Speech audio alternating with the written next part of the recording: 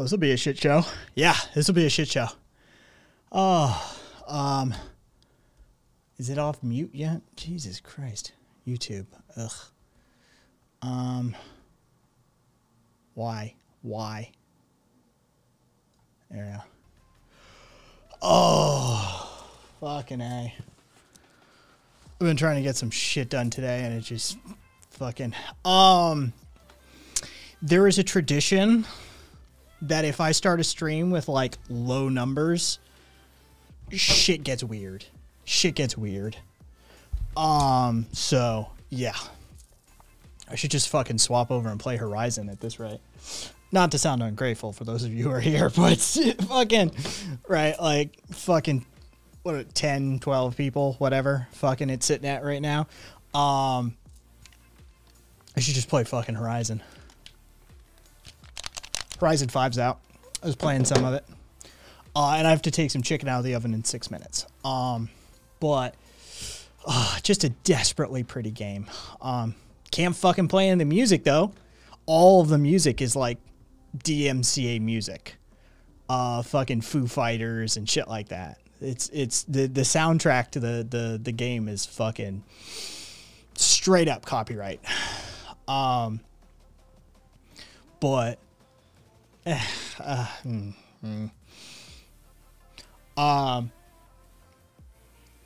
yeah, it's a good game though. If you have Xbox Game Pass, fucking get Horizon 5.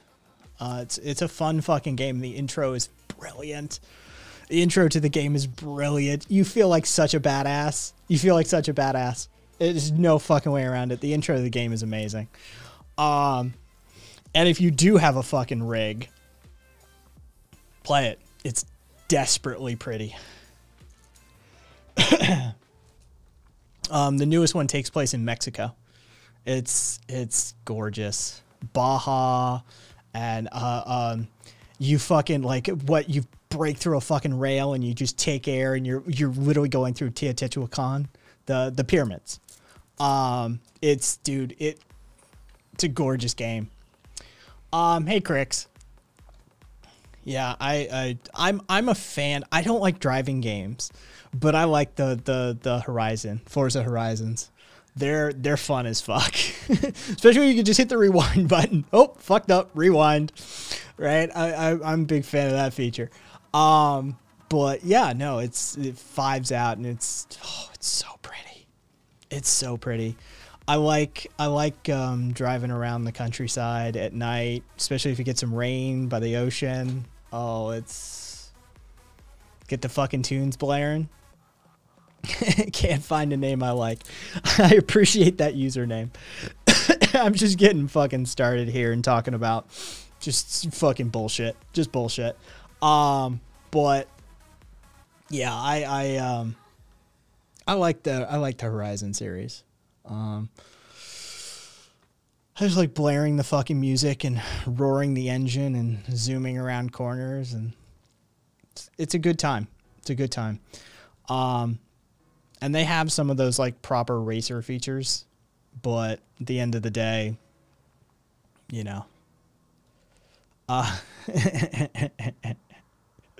how many passing goat herders are there in your neck of the woods, Kaz? Well,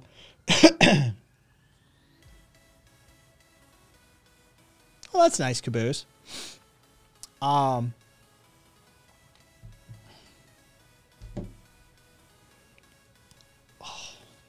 Got in a proper workout. I got in a proper workout today too. Fucking abs, legs, and arms. Got in a proper fucking workout. I'm sure my ankle will be sore today, tomorrow, something like that. I'm sure I'll pay for it in some way, shape, or form. I always do. Fucking body. I'm trying to get my hands on a compound and the whole fucking thing, but There's a drug in trials right now that is topically proving to regrow small fiber nerves. Like it's working. They're using for diabetic peripheral neuropathy and HIV associated neuropathy, and they're expanding to small fiber neuropathy. And the drug's never been okayed in the US. It's never been okayed in the US. The FDA has never cleared this drug, but this drug has years. Hey, small fiber neuropathy gang, what's up? Fucking, it's brutal, isn't it?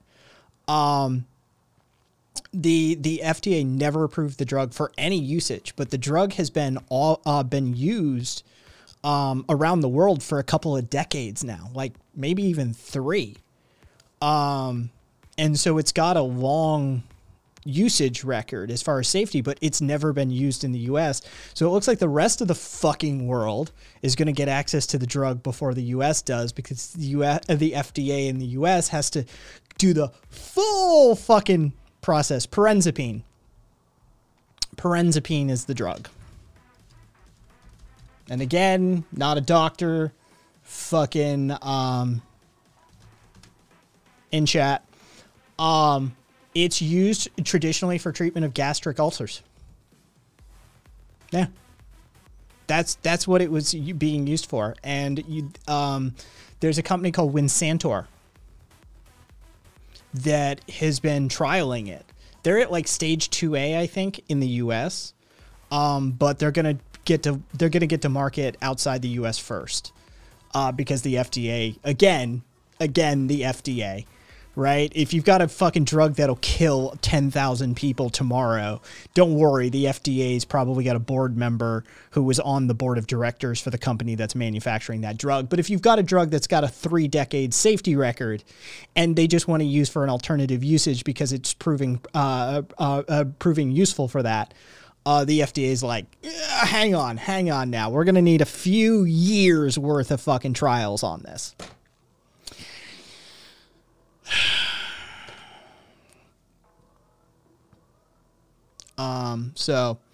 But hey, I will be right back. Forgive me.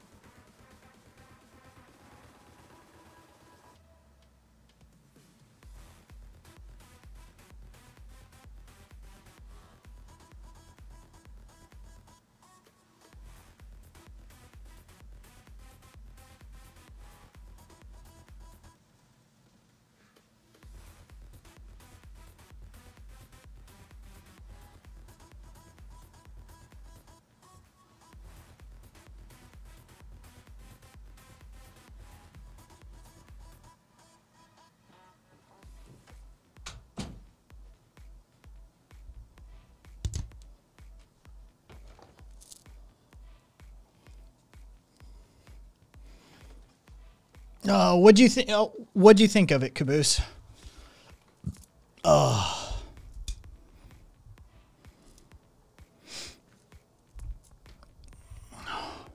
There's a growing neo-Nazi psychedelic scene. Okay. That's fucking words I didn't expect to see together.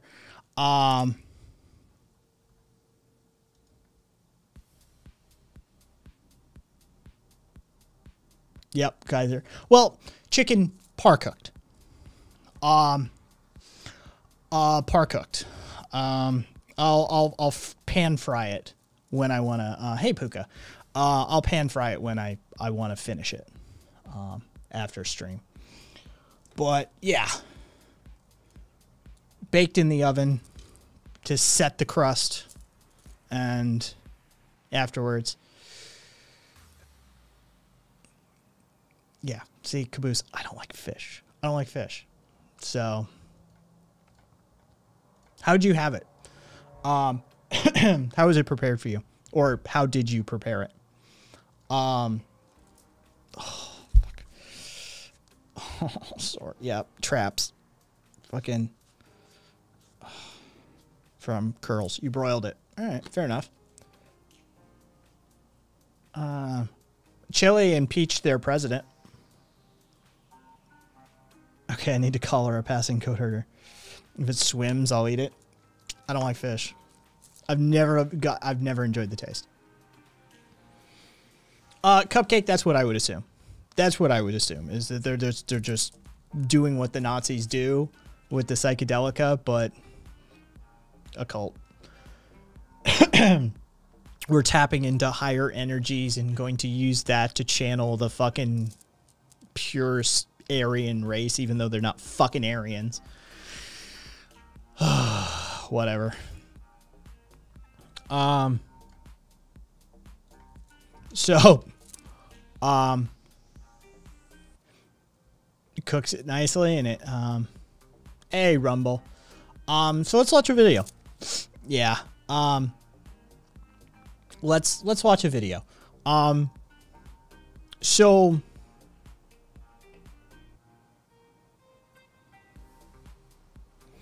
this is in Boston this Sunday, this past Sunday.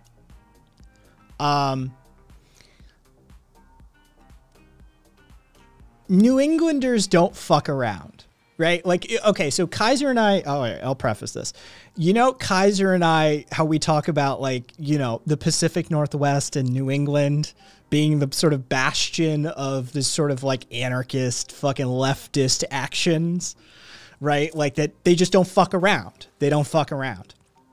Some cops tried to arrest a anarchist protester in Boston. Well,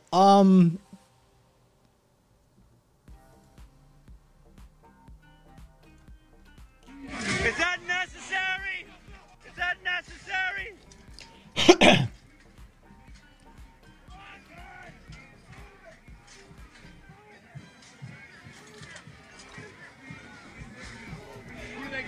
they de-arrested him.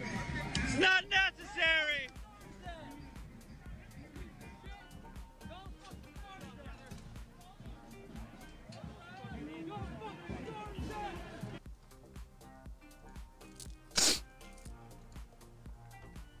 That's that's the deal, man. De-arrests turn me on, dude. Yeah, two cops tried to grab him, and then the line sort of went right. That's exactly what they do. Is they sort of break ranks, they encircle, they grab, they pull them back, and then they disappear them into the crowd. Yeah, give me a second. That's the process by which that occurs. Is you can sort of watch at the beginning. The cops will be grabbing someone. Hey, Viva. They kind of do, Rumble. They kind of do. The protesters will reach out. They will grab the person trying to be arrested, that they are trying to arrest. They will yank them out of the hands of the cops, basically, at the same time pushing some backward pressure on the cops. And then the people will be sort of like tossed into the crowd behind them. And so they just sort of, whew. So here you go. Is that necessary? Is that necessary?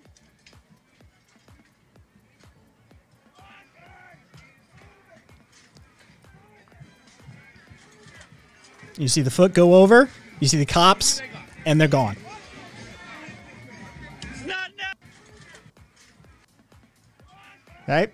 So, and over the fence, over the rail, fucking into the crowd, and you see the red hood who went out to do the initial grab, who went to break up. Watch the red hood as well. Watch the red beanie. Once the job is done, into the crowd.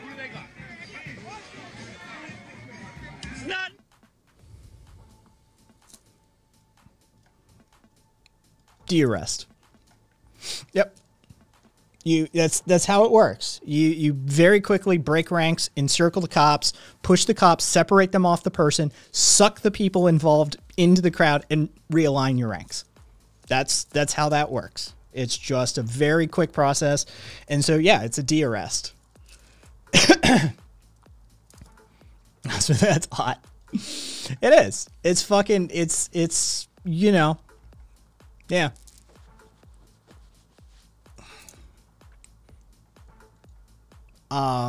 So yeah, Boston on this last Sunday. Yeah, put it at 7. I thought you guys would enjoy that. Also, douchebag's not coming to my town. It was an anti-fascist counter protest. That's what it basically was. Is there was a bunch of fucking chuds protesting, and so it was a counter protest, and the cops tried to arrest some of the counter protesters, as is tradition. And well, whoopsie. Copulator. Douchebag would be fucking Travis Scott. He was scheduled to be here in Vegas.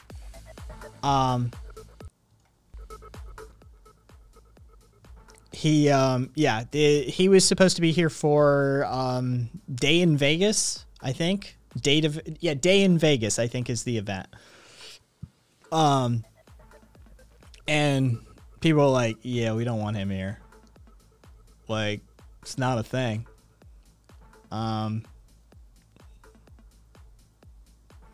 So yeah, yeah, he's not welcome here either. Vegas told him to fuck off. It's basically how it worked. Vegas basically told him to fuck off. Like, homie. No, we don't want people who incite riots here. So, oh Lord. Yeah, like it's but free speech, free. Yeah. Convention and event permits are a thing in Las Vegas. Oh, New York Times, lovely. That means it's fucking, hang on, let me try and pull it this way. Okay, so I won't be able to put this on screen, but oh, fucking, okay, so can the New York Times just fuck off and die already? All of their shit is gated these days. It's fucking a pain in the ass to use. Anything that gets published via there is just a fucking absolute garbage nightmare to fucking access. Can the New York Times just absolutely fuck off?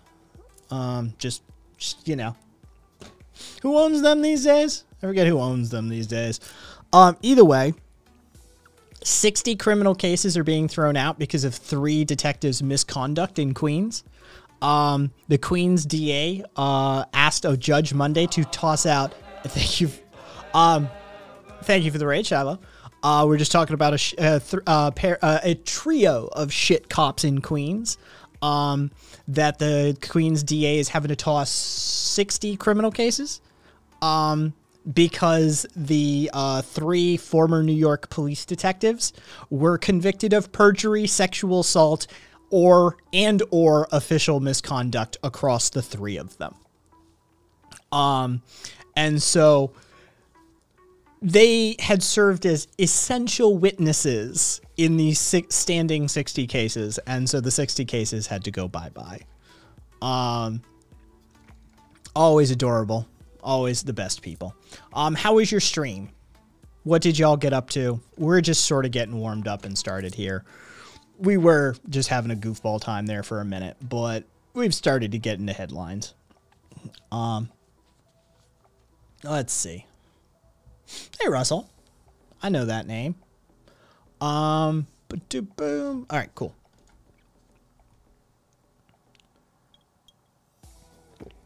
Oh, Jesus. I hope you're not familiar.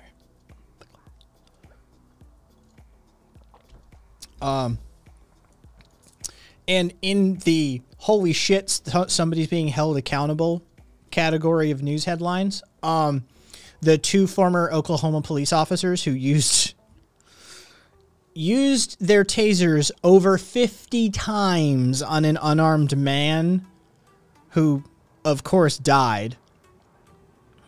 They used their fucking tasers over 50 times. Of course he had a heart attack. Of course he had a heart attack. They've been convicted of second-degree murder. Like, holy shit, man. Caboose, that is true. That is true. I saw that listing. That's not the one I have, though.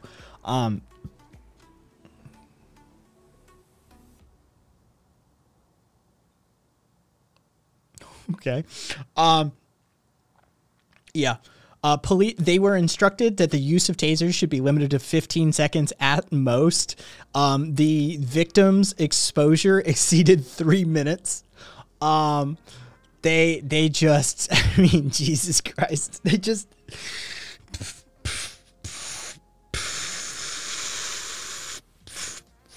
like, seriously. He was hospitalized and died in custody 2 days later. Yeah. Less than lethal. I'm pretty sure tasers are less than lethal. Less than lethal. Yeah.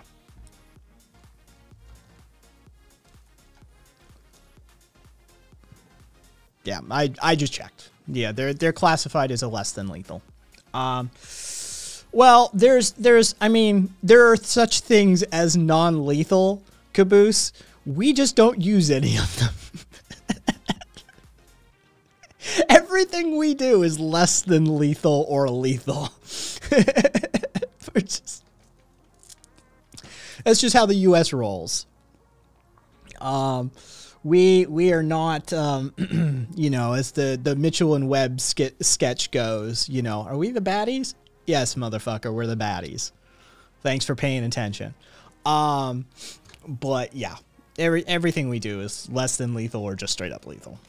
And I know everybody, okay, so look, I say everybody, but if you haven't seen this by now, look, this made the rounds. It made the rounds on our server.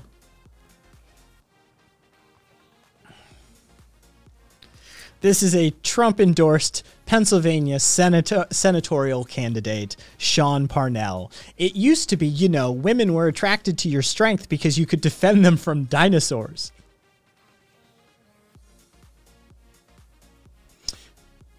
Pookie. Sean. Boo-boo.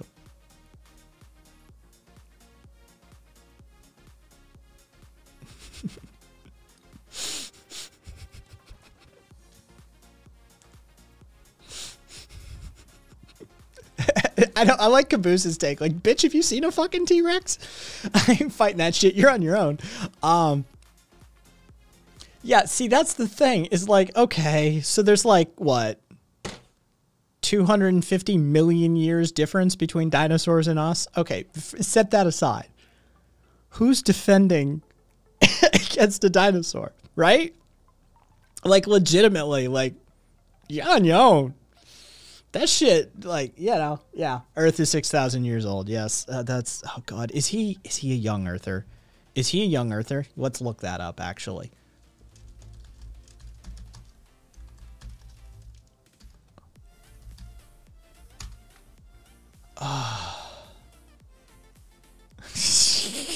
Desdenovas. I'll fight one of those little ones that bark at you. If it's bigger than that, you're shit out of luck. Oh, he's the one who's also been accused of beating his estranged wife.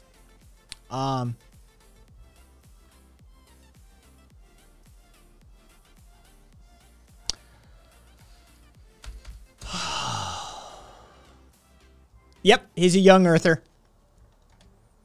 He's a young Earther.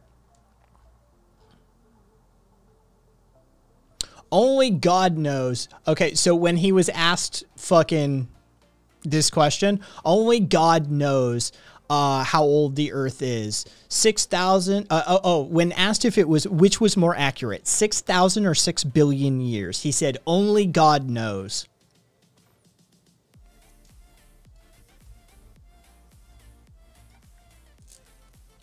He's a young earther. So, yeah, that tracks then. No,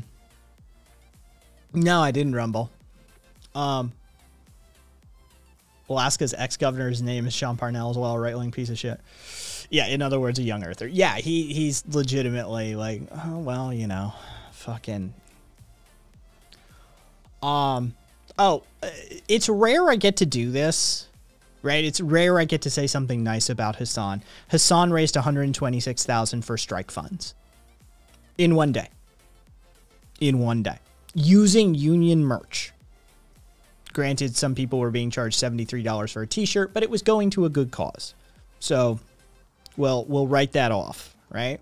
He used only union-produced merch, and he did $126,000 in one day for strike funds. So, credit where credit's due. Hassan using his platform for good. We should praise him for these things as we shit on him for all the other stuff. Right? Like but when somebody does good, you got a positive reinforcement, right? So, Katie, thank you for the follow. So, like, good on Hassan, good usage of his platform, good job for once. Good job. But yeah, he raised $126K in one day from a merch drop. So, and it's all going to strike funds. It's not like he needs to fucking skim off the top.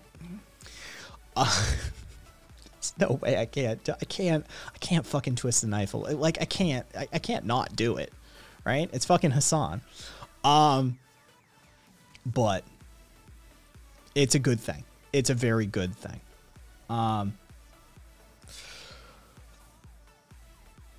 Oh, are there any other headline? Oh, I kind of wanted to talk about this just because this is fucking stupid as shit. And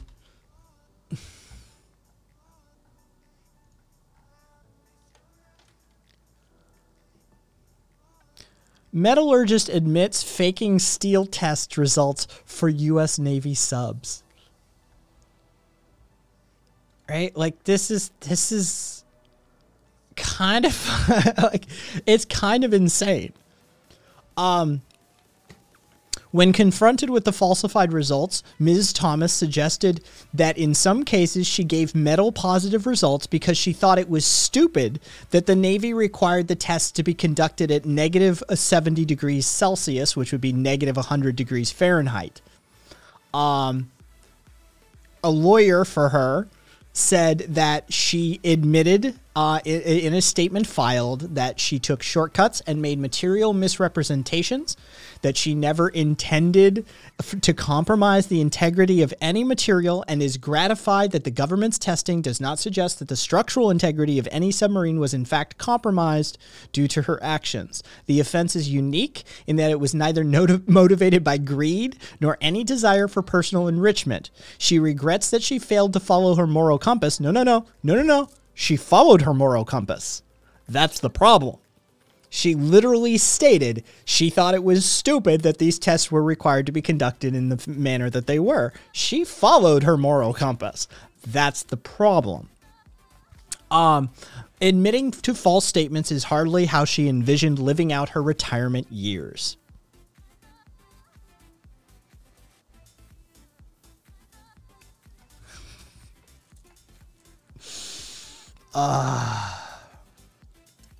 Oh yeah, Viva, there's been a few incidents of that. There's been a few times that's happened. It's fucking nightmarish. Yeah, like, it was...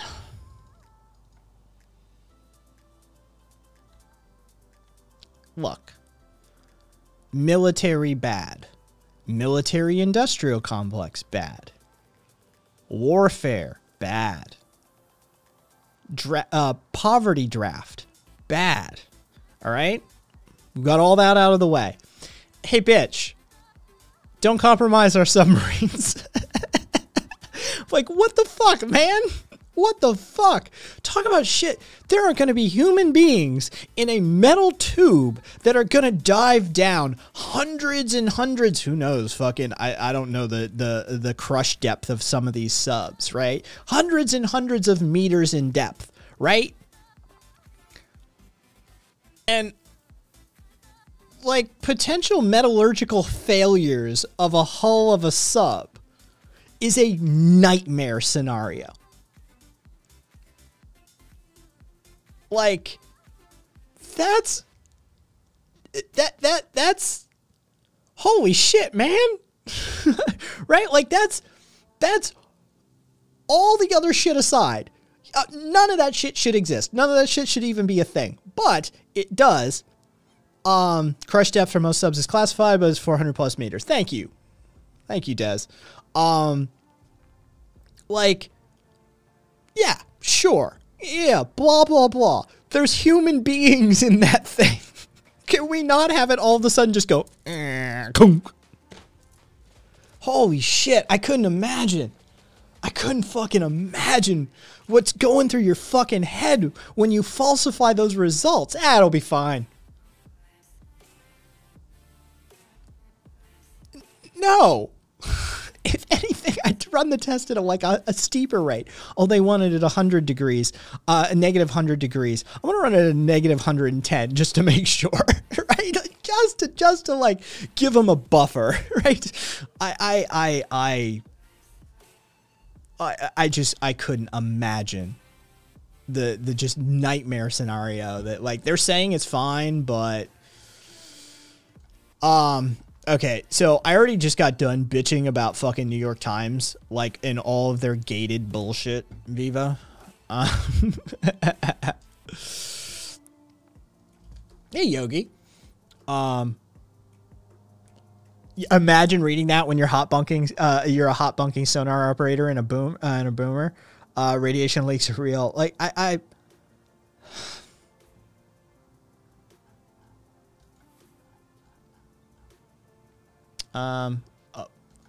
yeah, fuck the New York Times.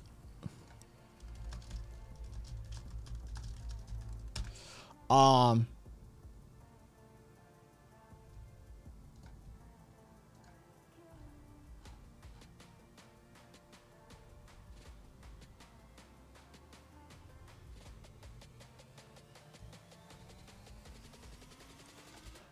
right.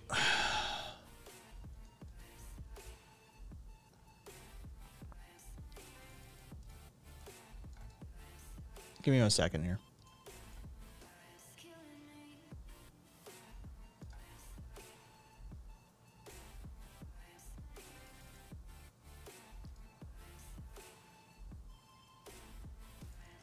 Okay, cool. All right, give me a sec here. Let me customize some of this shit. Filters list. My filters.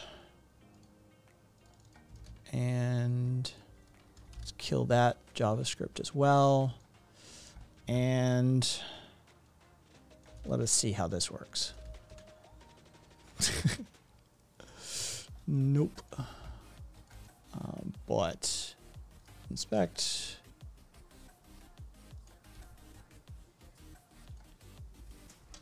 Oops.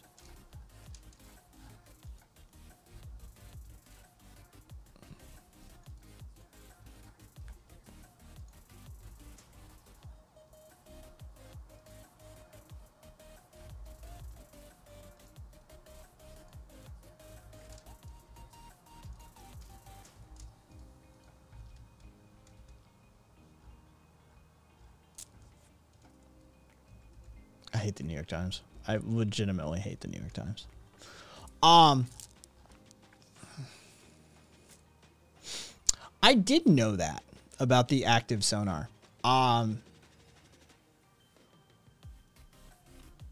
Was that, I mean, how recently? Because I know, like, one of the hilarious ones is San Francisco, right? But that's been a number of years. Where did they fucking bump into, like, very recently? Can't. Because I remember when they fucking beached a submarine in San Francisco. That was brilliant. Oh, yeah. Yeah. Active sonar is a nightmare for fucking marine life. It's an absolute nightmare for marine life.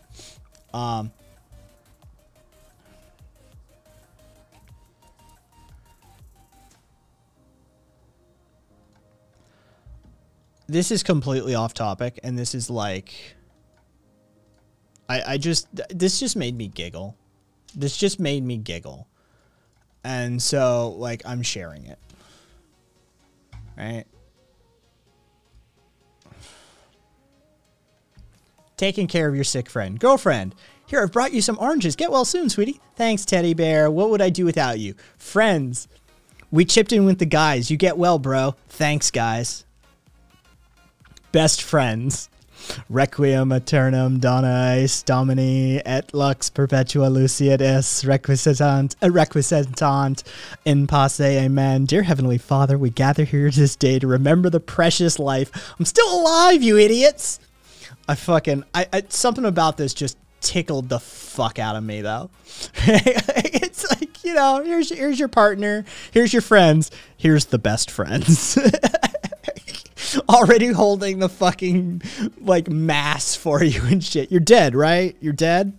You gonna die? That one got me. Ray, I feel that on a deep level.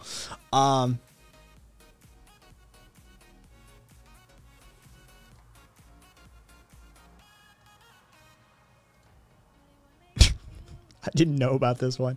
Good to know. I'm going to look at this in a second. Speaking of off topic, I just got 2,000 points. I got the skirt swish notification, and it reminded me that folks in Scotland who are pissed about Scottish people wearing skirts. Like, what the fuck? There's people in Scotland pissed about people wearing kilts? Skirts?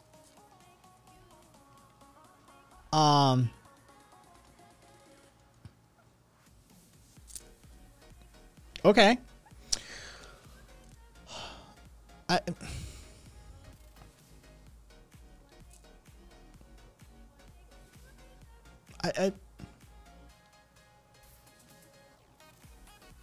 They're not, though, Amorous.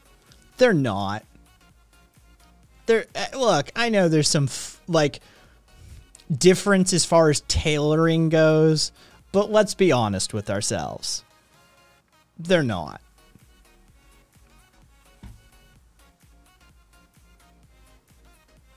The name is different. Owned lib.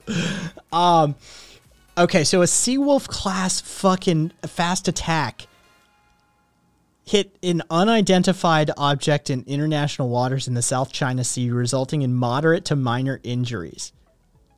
They didn't specify how damaged the vessel was, but it managed to get under its own power to Guam, traveling on ocean surface. Not a great look. It grounded on an uncharted seamount. There's a fucking hill. There's a fucking sand hill or some shit in the ocean.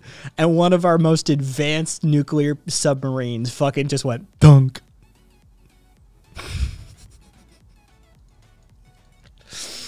Oh, that's great. That's great. That's great.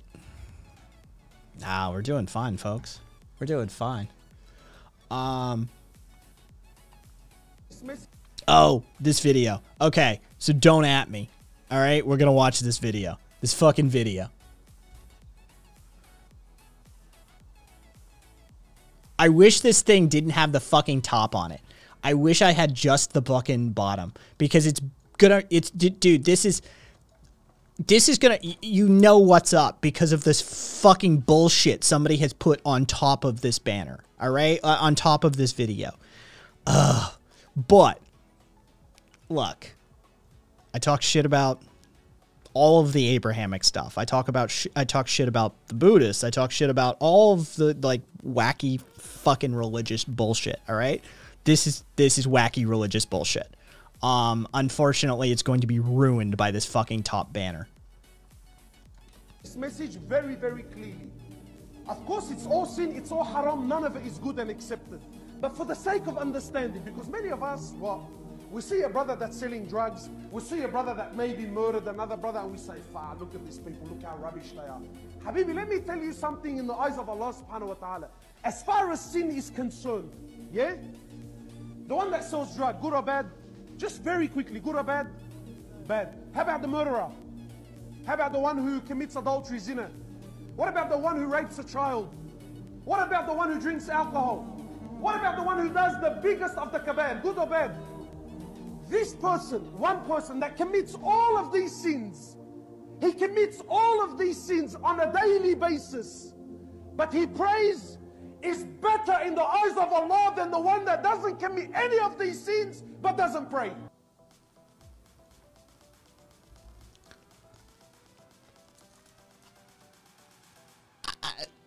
Fuck your God. Right? Like, fuck your God. Fuck your God.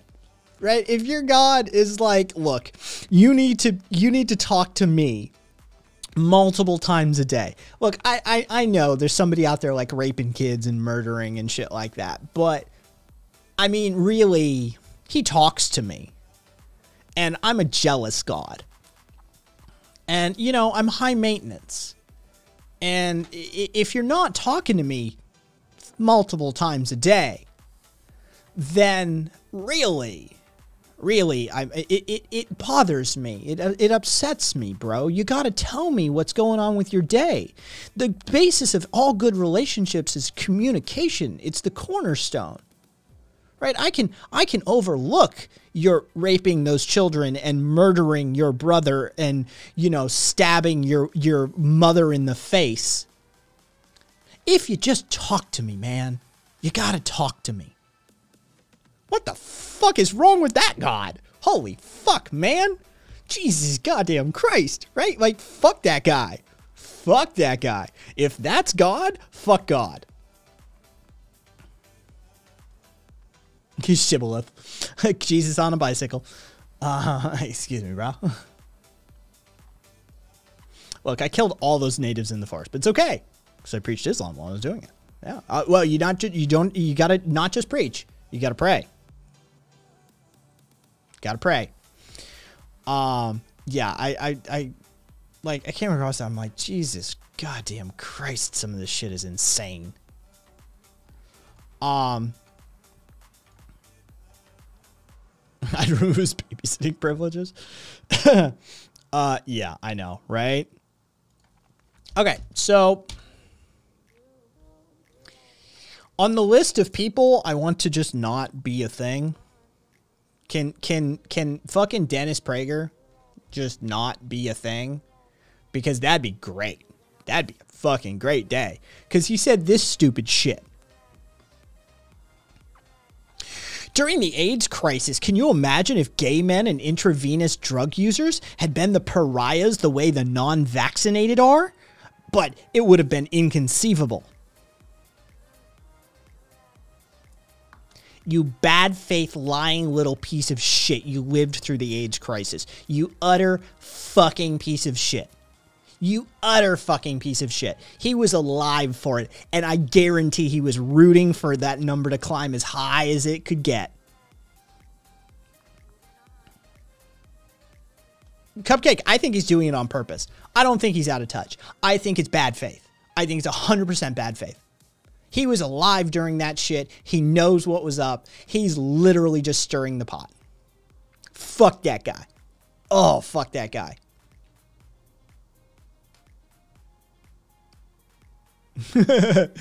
Eldritch Dennis.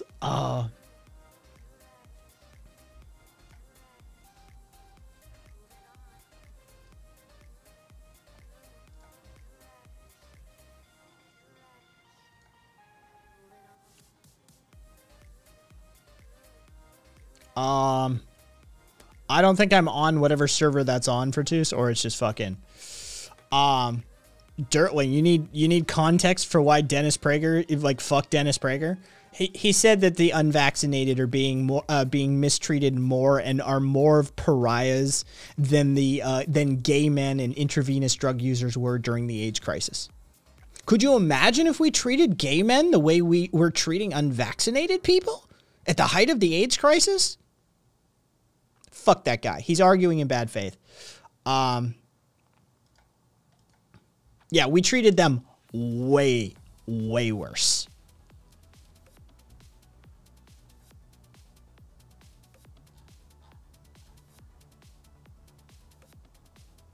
Yeah,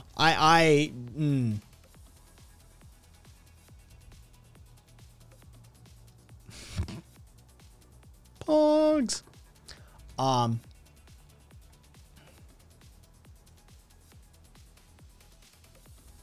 Rumble, God, dude, yeah.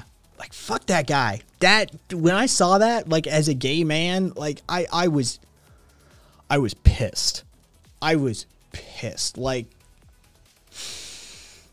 TOS, TOS, TOS, TOS, TOS. I was pissed. I was like, oh, this motherfucker right here. This motherfucker right here. Fucking catch him slipping.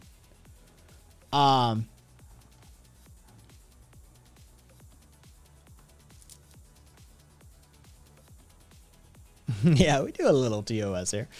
Yeah, right? Like, I legitimately, like, fuck you, man. Fuck you. Alan Turing, chemically castrated. But it ended up like just the ostracization, the chemical changes, the fucking depression that resulted. Yeah. Caboose.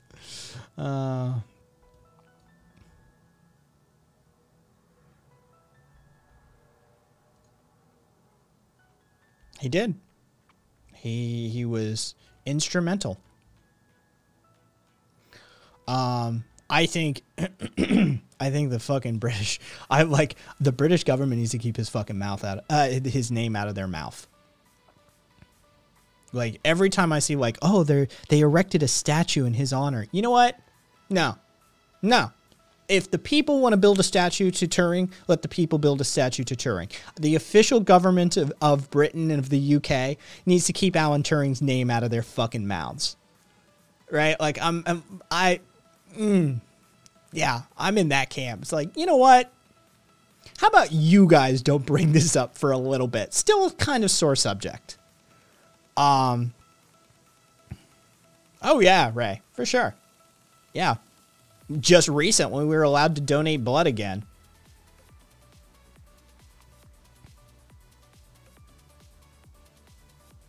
Caboose, I mean, you know who Alan Turing was and his contributions to World War II, right? If you know that, then we can build off of that. He basically, yes, he was a computer scientist, a logician, and a mathematical genius, and a crypto analyst. He was gay. He was an absolute Rain Man. Yeah, he was gay. Yes. And it was illegal to be gay. So the British government forced him to be chemically castrated. And the sort of long and short of this process, after the war, after they got the best years out of him, after they got what they needed out of him, by the way. Yes, that is a good point. Fatal. That is a very good point to make. They fucked him over after they were done using him. Okay, just that's an important thing to note. It really is. They got everything they needed from the man, then they fucked him over. Right?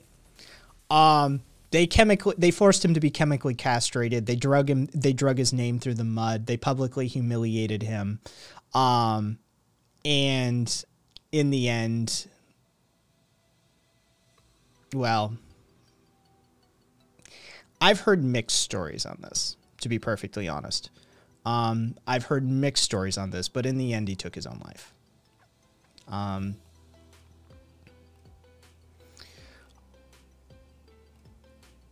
Yeah, Caboose, it's not really within the scope of a programming class. The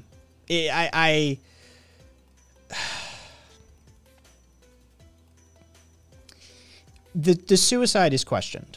Know this. There's a Professor Jack Copeland who has literally questioned the evidence presented.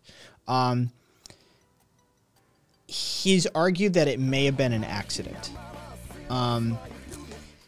he may have died of accidental cyanide poisoning due to some of the let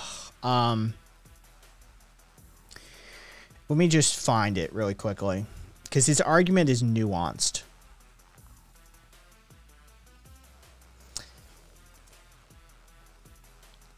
Turing had cyanide in his house for chemical experiments he conducted in a tiny spare room. The nightmare room, by the way. He dubbed that room. He was electrolyzing solutions of the cyanide and electroplating spoons with gold, amongst other things. And so it is entirely possible that what his mother suggested as the possibility of what had occurred, he had a nightly apple. He had a daily apple. This man literally ate an apple a day. And it is entirely possible that he either came into accidental contact of the cyanide, he inhaled cyanide vapors in the room, or he intentionally killed himself because of what he was put through by his government and his countrymen. All are impossible, and there's even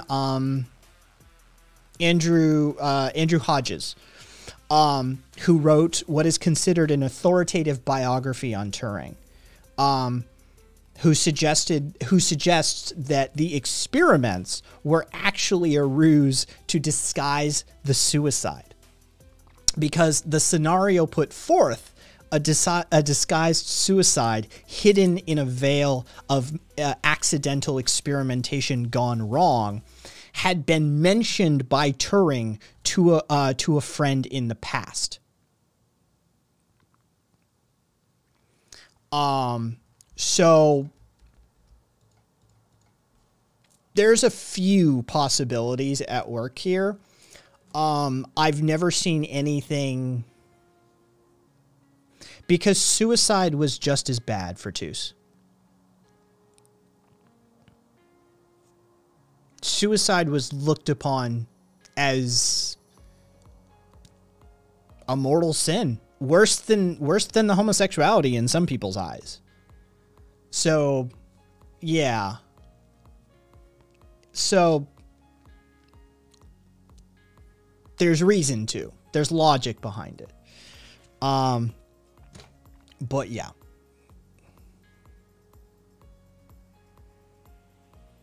It's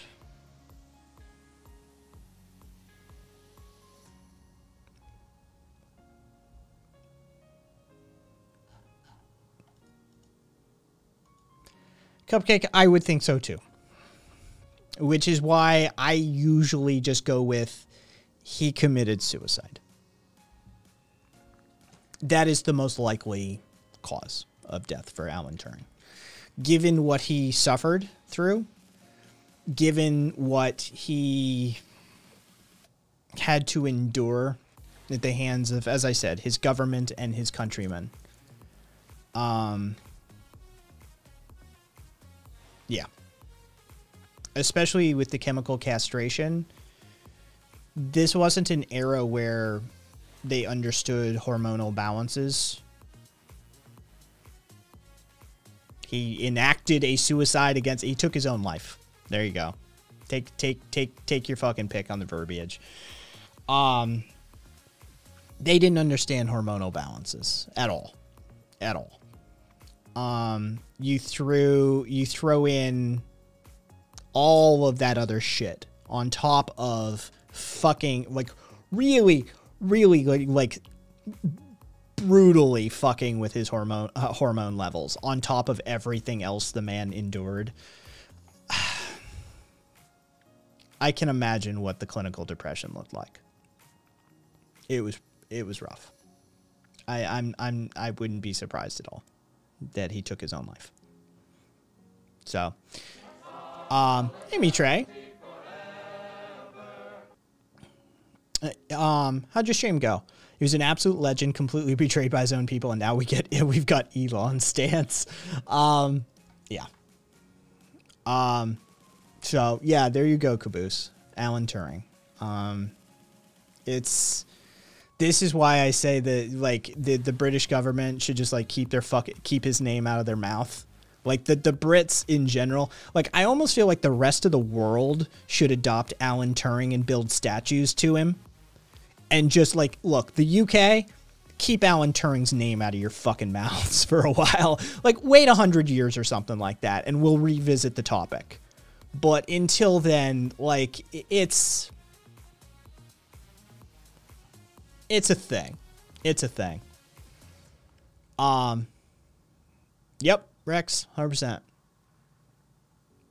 Oh, Fatal. I was around for Aaron. I'm of that era. I'm a Redditor.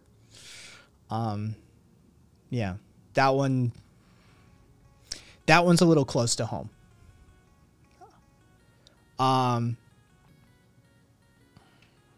Red Fox 8 by George Saunders and my dad's poetry. That's nice, me Trey. That's lovely.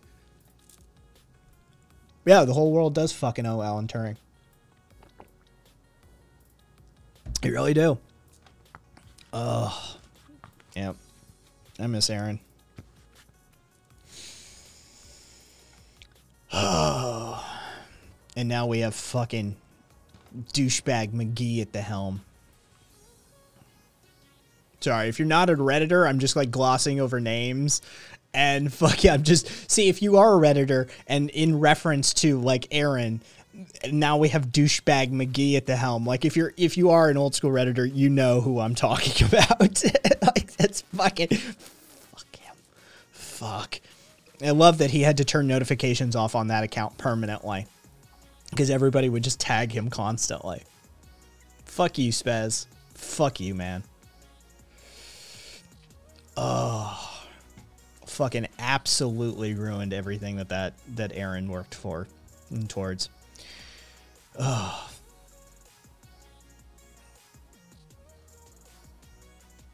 Yep.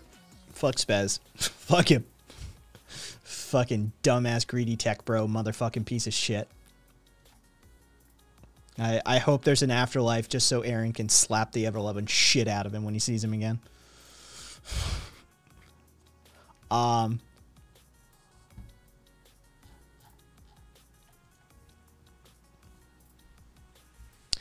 That's a rough one. All right. Let's see. Oh, why is that? There we go. 6-3. All right. We're gonna have to do some theory at some point because I'm gonna keep fucking chugging through this fucking series. We're gonna do chapter 6, section 3 tonight, which is kind of long. It's a few pages. It's entitled, "But surely market forces will stop abuses by the rich."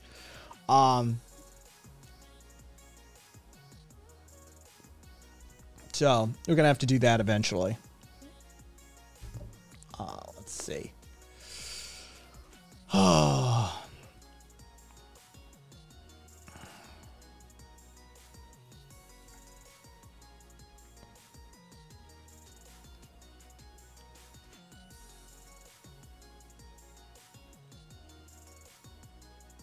I don't. Which one, Kez? Oh, I despise editing. I despise video editing. It's absolutely fucking such a pain in the ass to do. Oh, okay. Yeah.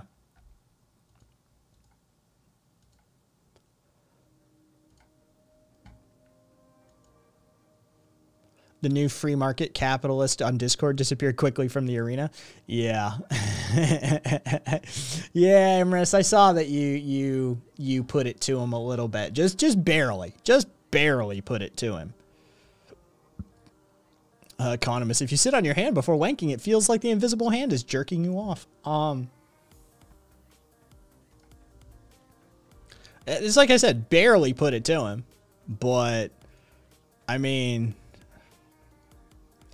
I'm okay with us as a community being hostile towards ANCAPs, right? Like look, I think like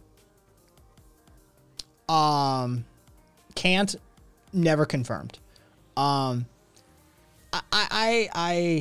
Yeah, like I don't mind.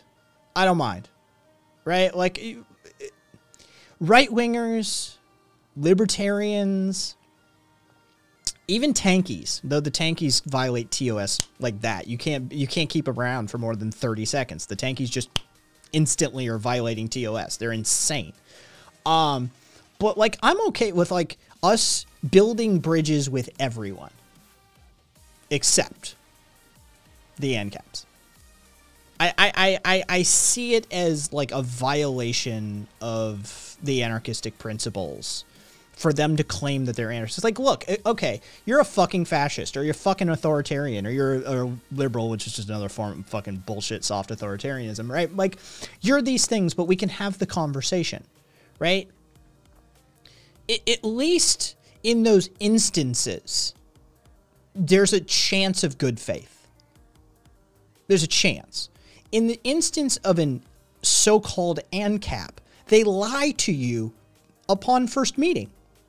The very first thing they do, they shake your hand and fucking look in your face and lie to you. It's like, how do you build a relationship out of that? You're not a fucking anarchist. Right? Like, you're using a bad faith. We have covered this extensively at this point. It is literally bad faith. Hayek, von Mises, Rothbard, fucking Nozick, Hoppe. Dude, all of this shit is done in bad faith. They literally argue from a non-empirical standpoint. There's no amount of evidence, there's no amount of real-world experience that can ever be used to contradict our theory. So you have to then spend fucking 10 hours contradicting their theory with theory. Right? Like, it's absolutely done is political cover for their shit ideology that underpins class warfare, human slavery, you fucking name it. Like, their ideology can support it. It's ridiculous. It's like, okay, fucking own up to it then. Oh, no, but we're anarchists because we don't believe in the government. Yeah, that's not, it takes more than that. You fucking assholes. Yeah, so I am actually okay with us as a community being like openly hostile to ANCAPs. Zippy, yeah, it always boils down to that's not real capitalism. It always boils down to, but that's not real capitalism. Okay, thanks. No true Scotsman, no true Scotsman, no true Scotsman. Got it. Well, can't. Have you ever seen the libertarian experiment in New Hampshire? Destroyed by bears. Oh God. Oh God. We've had more good faith conservatives and we've had good faith ANCAPs. 100%. Hold on. Oh yeah. Oh, this is hilarious. Oh, it's, oh God. It's, I can't. I heard about it. Yeah.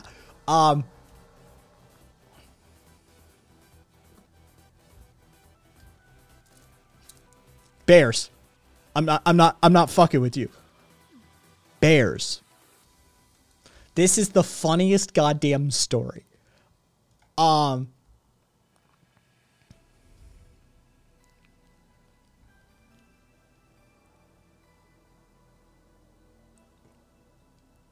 It is the, okay, so the Freetown Project, or what became the Free State Project.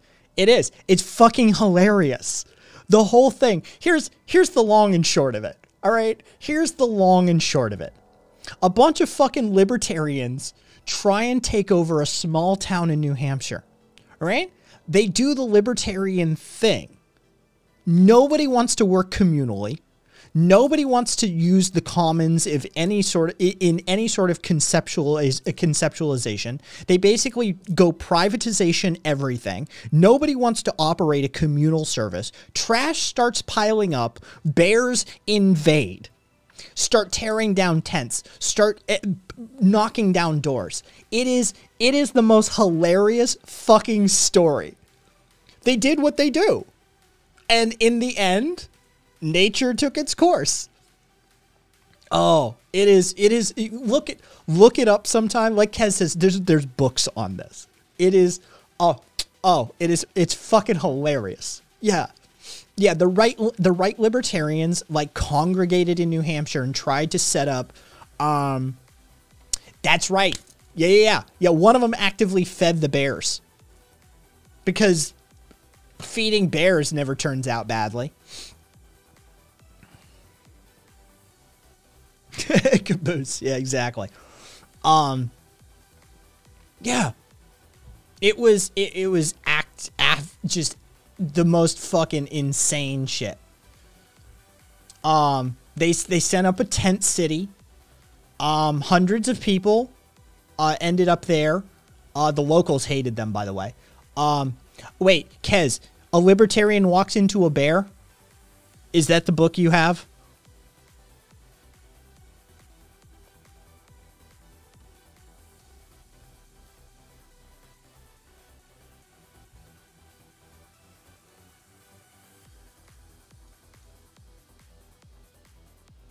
Yes. Okay. So yeah. Rock on. So like nobody was killed. All right. So here you go. Here's a fun fucking statistic. All right. So we're talking about black bears specifically. For the non-bear experts out there, black bears are not known to be aggressive towards humans, but the bears in Grafton were different. Bears are very smart problem-solving animals. They can really think their way through problems, and that was what made them aggressive in Grafton. In this case, a reasonable bear would understand that there was food to be had, and that it was going to be rewarded for being bolder. So they started aggressively raiding food and became less likely to run away when a human showed up. There are lots of great examples in the book of bears acting in bold, unusually aggressive manners, but it culminated in 2012 when there was a black bear attack in the town of Grafton. That might not seem unusual, but in fact, New Hampshire had not had a black bear attack for at least 100 years leading up to that. The whole fucking state had never seen a single bear attack. And now here in Grafton, a woman was attacked in her home by a black bear. After that, a second woman was attacked. But not in Grafton, in a neighboring town. The bears learned this behavior and started spreading out. Since the book was written and published, there's been a third bear attack, also in the same little cluster in the same little region of New Hampshire. No one's been killed as yet, but there have been some pretty serious injuries. Libertarians... right-wing libertarians actually created aggressive bear problems in New Hampshire where there hadn't been any for over 100 years.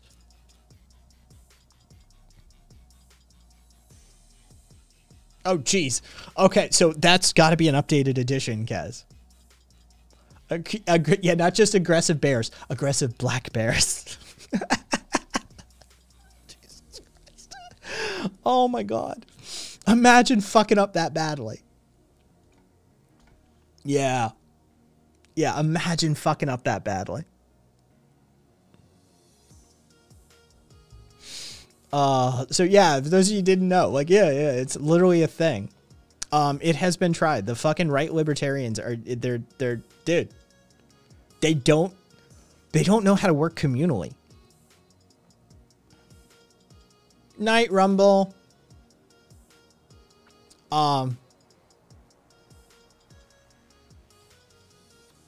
Weaponizing bear libertarianism.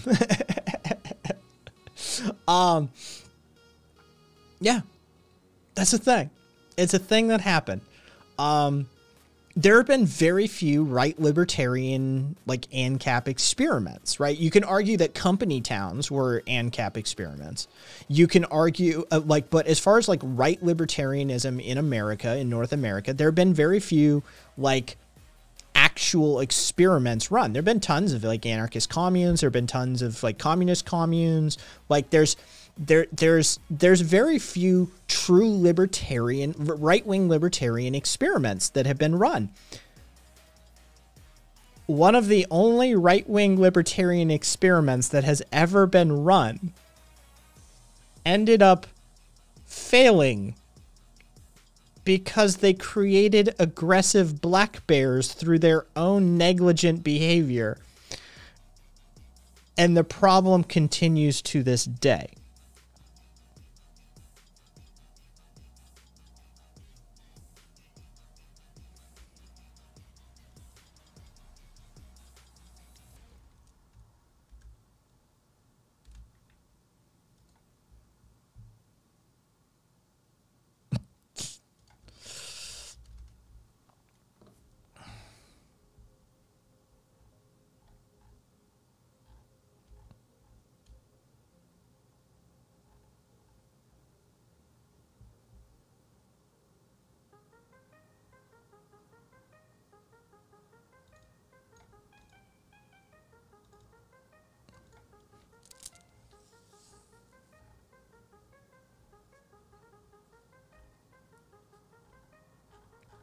Does anybody actually live there?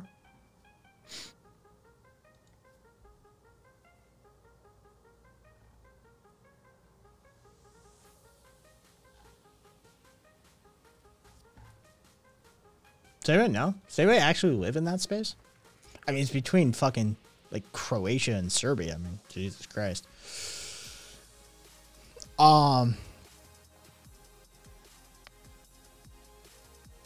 No one living there. The police won't let him get anywhere to close that shit. All right. Yeah, dude. Sincerely, like, hey, Doom. Yeah, sincerely, like, look up fucking a libertarian walked into a bear. It's a hilarious story of how right-wing libertarianism, which is the foundational ideology for so-called anarcho-capitalism, right? It all spawns out of that right libertarianism. And Austrian economics, which spawns right libertarianism as well. So, you know, it's all that thread.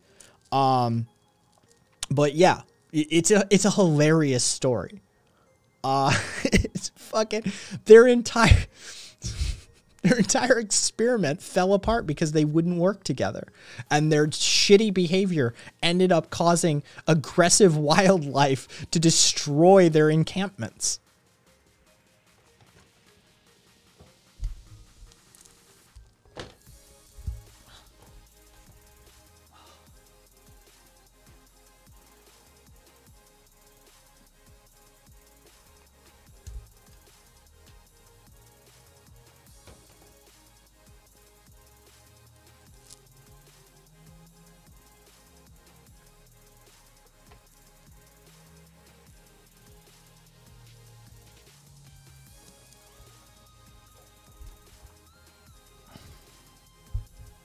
Go for it, Caboose.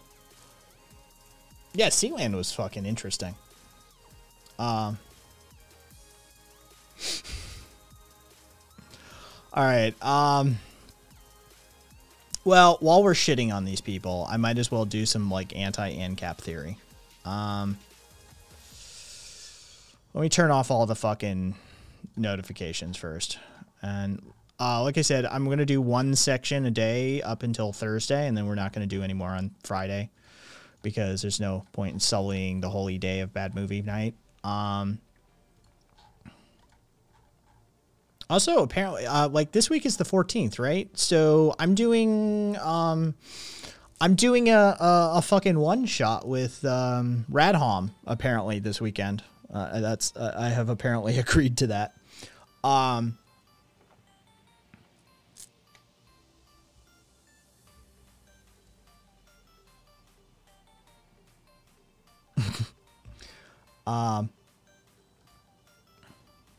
Okay. Kill the alerts.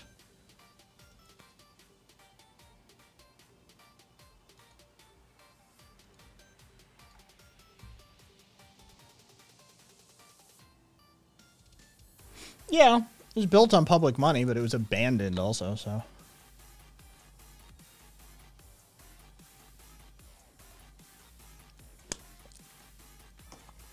All right.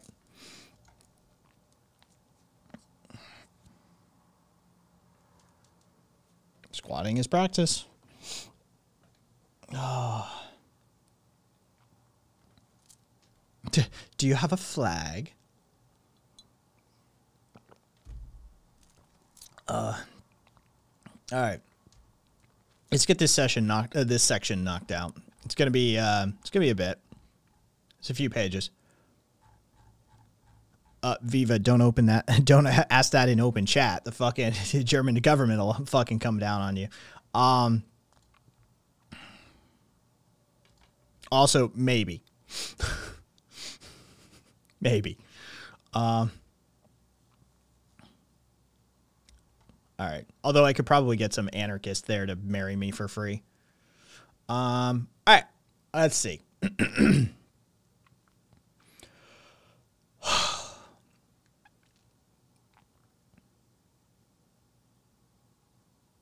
I don't think so. Ooh, Portuguese citizenship. Hey, Doom, how's Portugal's healthcare system? Fucking, while I'm shopping citizenships here. Germany's a stronger economy, though. They could probably support a better healthcare system.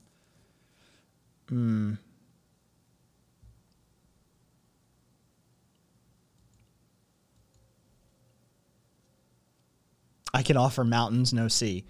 I'm okay with that, Amorous. The Swiss have some baller healthcare. That is true, Cupcake. That is true.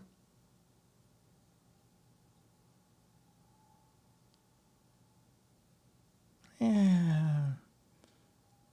As long as their healthcare system is solid. Oh, it's a privatized nightmare? Yeah. All right. Well, Amorous is out. Who else wants to marry me? who's got decent healthcare system that wants to marry me? It's been better, but we handled the pandemic after the third wave very well.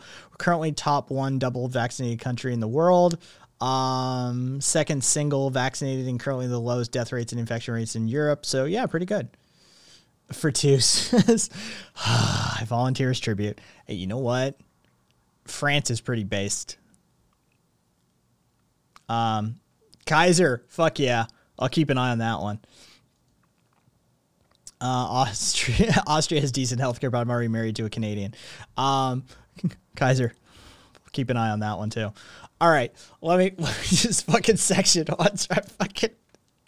Hey.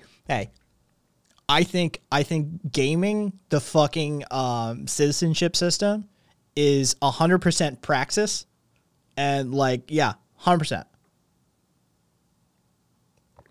I mean, Kez, we had Trump. We had Trump.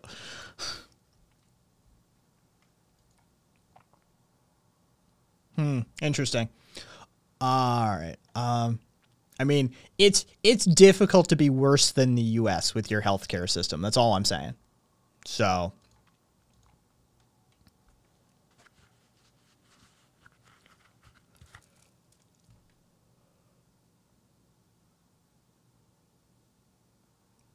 no.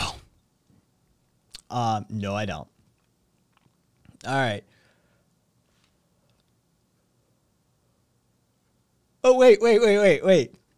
Fortus, does France have like language requirements? Do I have to learn French to become a French citizen? Is that a thing y'all do?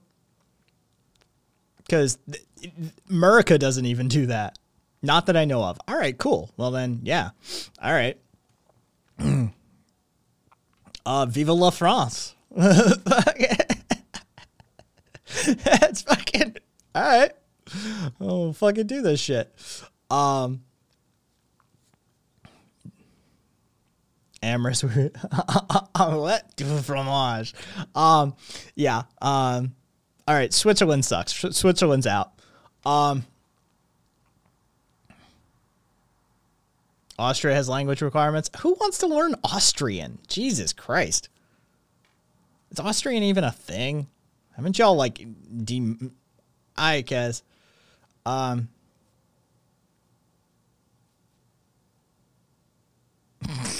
Dude, you'd be surprised. We talk German. All right, fair enough. All right, let's fucking do this.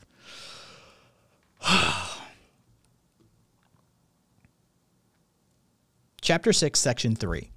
But surely market forces will stop abuses by the rich. Unlikely. The rise of corporations within America indicates exactly how well a general libertarian law code would reflect the interests of the rich and powerful.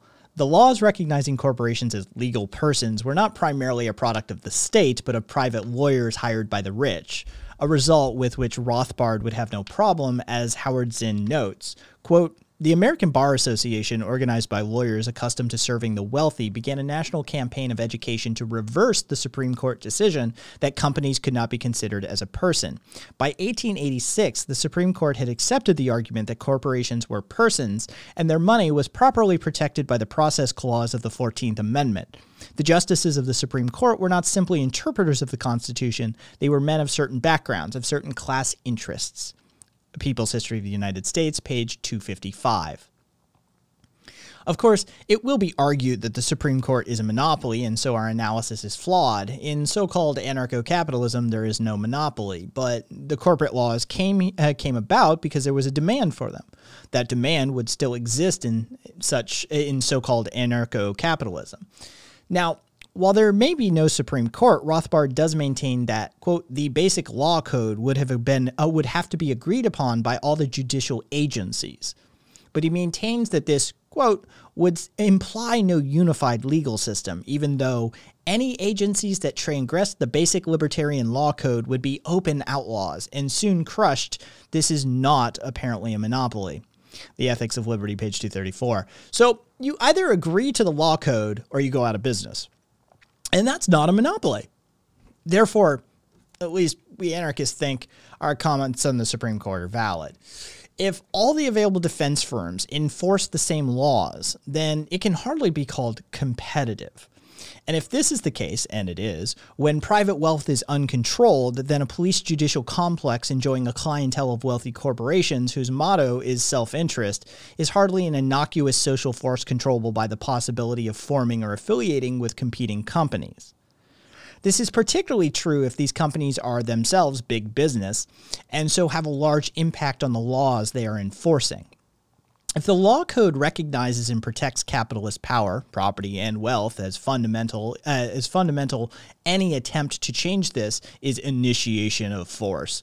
So the power of the rich is written into the system from the start. And we should add, if there is a general libertarian law code to which all must subscribe, where does that put customer demand?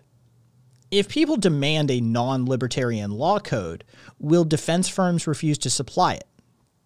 If so, will not new firms looking for profits spring up that will supply what is being demanded? And will that not put them in direct conflict with the existing pro-general law code ones? And will a market in law codes not just reflect economic power and wealth?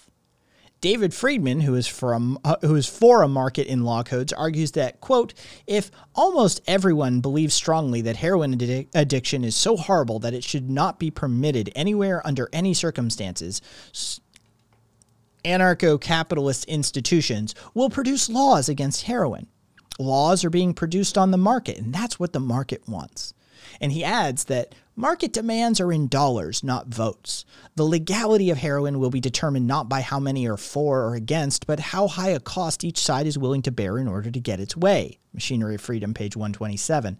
And as the market is less than equal in terms of income and wealth, such a position will mean that the capitalist class will have a higher effective demand than the working class, and more resources to pay for any conflicts that arise. Thus, any law codes that develop will tend to reflect the interests of the wealthy, which brings us nicely on to the next problem regarding market forces. As well as the obvious influence of economic interests and differences in wealth, another problem faces the free market justice of so-called anarcho-capitalism. This is the general libertarian law code itself. Even if we assume that the system actually works like it should in theory, the simple fact remains that these defense companies are enforcing laws which explicitly defend capitalist property and so social relations. Capitalists own the means of production upon which they hire wage laborers to work, and this is an inequality established prior to any specific transaction in the labor market. This inequality reflects itself in terms of differences in power within and outside the company, and in the law code of so-called anarcho-capitalism, which protects that power against the dispossessed. In other words, the law code within which the defense companies work assumes that capitalist property is legitimate and that force can legitimately be used to defend it. This means that, in effect, so-called anarcho-capitalism is based upon a monopoly of law, a monopoly which explicitly exists to defend the power and capital of the wealthy. The major difference is that the agencies used to protect that wealth will be in a weaker position to act independently of their paymasters. Unlike the state, the defense firm is not remotely accountable to the general population and cannot be used to equalize even slightly the power relationships between worker and capitalist. And needless to say, it's very likely that the private police forces will give preferential treatment to their wealthier customers. What businesses do not? And that the law code will reflect the interests of their wealthier sectors of society, particularly if prosperous judges administer that code. In reality, even if not in theory. Since in capitalist practice, the customer is always right, the best paying customers will get their way in this society. For example, in Chapter 29 of The Machinery of Freedom, David Friedman presents an example of how a clash of different law codes could be resolved by a bargaining process. The law in question is the death penalty. This process would involve one defense firm giving a sum of money to the other for them accepting the appropriate anti- or pro-capital punishment court. Friedman claims that, quote, as in any good trade, everyone gains. But this is obviously not true. Assuming the anti-capital punishment defense firm pays the pro one to accept an anti-capital punishment court, then yes, both defense firms have made money and so are happy. So are the anti-capital punishment consumers, but the pro-death penalty customers have only perhaps received a cut in their bills. Their desire to see criminals hanged, for whatever reason, has been ignored.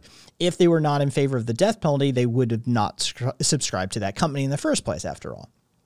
Friedman claims that the deal by allowing the anti-death penalty firm to cut its costs will ensure that it keeps its customers and even get more. But this is just an assumption. It's just as likely to lose customers to a defense firm that refuses to compromise and has the resources to back it up. Friedman's assumption that lower costs will automatically win over people's passions is unfounded, as is the assumption that both firms have equal resources and bargaining power. If the pro-capital punishment firm demands more than the anti can provide and has larger weaponry and troops, then the anti-defense firm may have to agree to let the pro one have its way. So all in all, it's not clear that everyone gains. There may actually be a sizable percentage of those involved who do not gain, as their desire for capital punishment is traded away by those who claim they would enforce it. In other words, a system of competing law codes and privatized rights does not ensure that all consumer interests are met. Given unequal resources within a society, it's also clear that the effective demand of the parties involved to see their law codes enforced is drastically different. The wealthy head of a transnational corporation will have far more resources available to them to pay for his or her laws to be enforced rather than one of their employees on the assembly line. Moreover, as we argued in Chapter 3, Section 1, and will do so in Chapter 10, Section 2, the labor market is usually skewed in favor of capitalists. This means that workers have to compromise to get work, and such compromises may involve agreeing to join a specific defense firm or not join one at all, just as workers are often forced to sign non-union contracts today in order to get work. In other words, a privatized law system is very likely to skew the enforcement of laws in line with the skewing of income and wealth in society.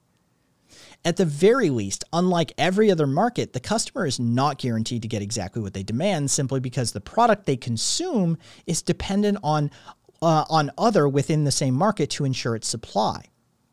The unique workings of the law and defense market are such as to deny customer choice. We'll discuss other aspects of this unique market shortly. Weick sums up by saying, quote, any judicial system is going to exist in the context of economic institutions. If there are gross inequalities of power in the economic and social domains, one has to imagine society as strangely compartmentalized in order to believe that those inequalities will fail to reflect themselves in the judicial and legal domain, and that the economically powerful will be unable to manipulate the legal and judicial system to their advantage. To abstract from such influences of context and then consider the merits of an abstract judicial system is to follow a method that's not likely to take us very far. This is, by the way, a criticism that applies to any theory that relies on a rule of law to override the tendencies inherent in a given social and economic system. For discussion of this problem, as it would surface in attempts to protect the environment under so-called anarcho-capitalism, there are addendums on this document. There is another reason why market forces will not stop abuses of the rich, or indeed stop the system from turning from private to public statism. This is due to the nature of the defense market. For a similar analysis of the defense market, see Tyler Cohen's Law is a Public Good, The Economy of Anarchy in Economics and Philosophy number 8, 192, published in 1992, pages 249 to 267, and rejoinder to David Friedman on the Economics of Anarchy in Economics and Philosophy number 10, published in 1994, pages 329 to 332. In so-called anarcho-capitalist theory, it is assumed that competing defense companies have a vested interest in peacefully settling differences between themselves by means of arbitration. In order to be competitive on the market, companies will have to cooperate via contractual relations, otherwise the high price associated with conflict will make the company uncompetitive and it'll go under. These companies that ignore decisions made in arbitration would be outlawed by others, ostracized and their rulings ignored. By this process, it is argued a system of competing defense companies will be stable and not turn into a civil war between agencies, with each enforcing the interests of their clients against each other. However, there is a catch.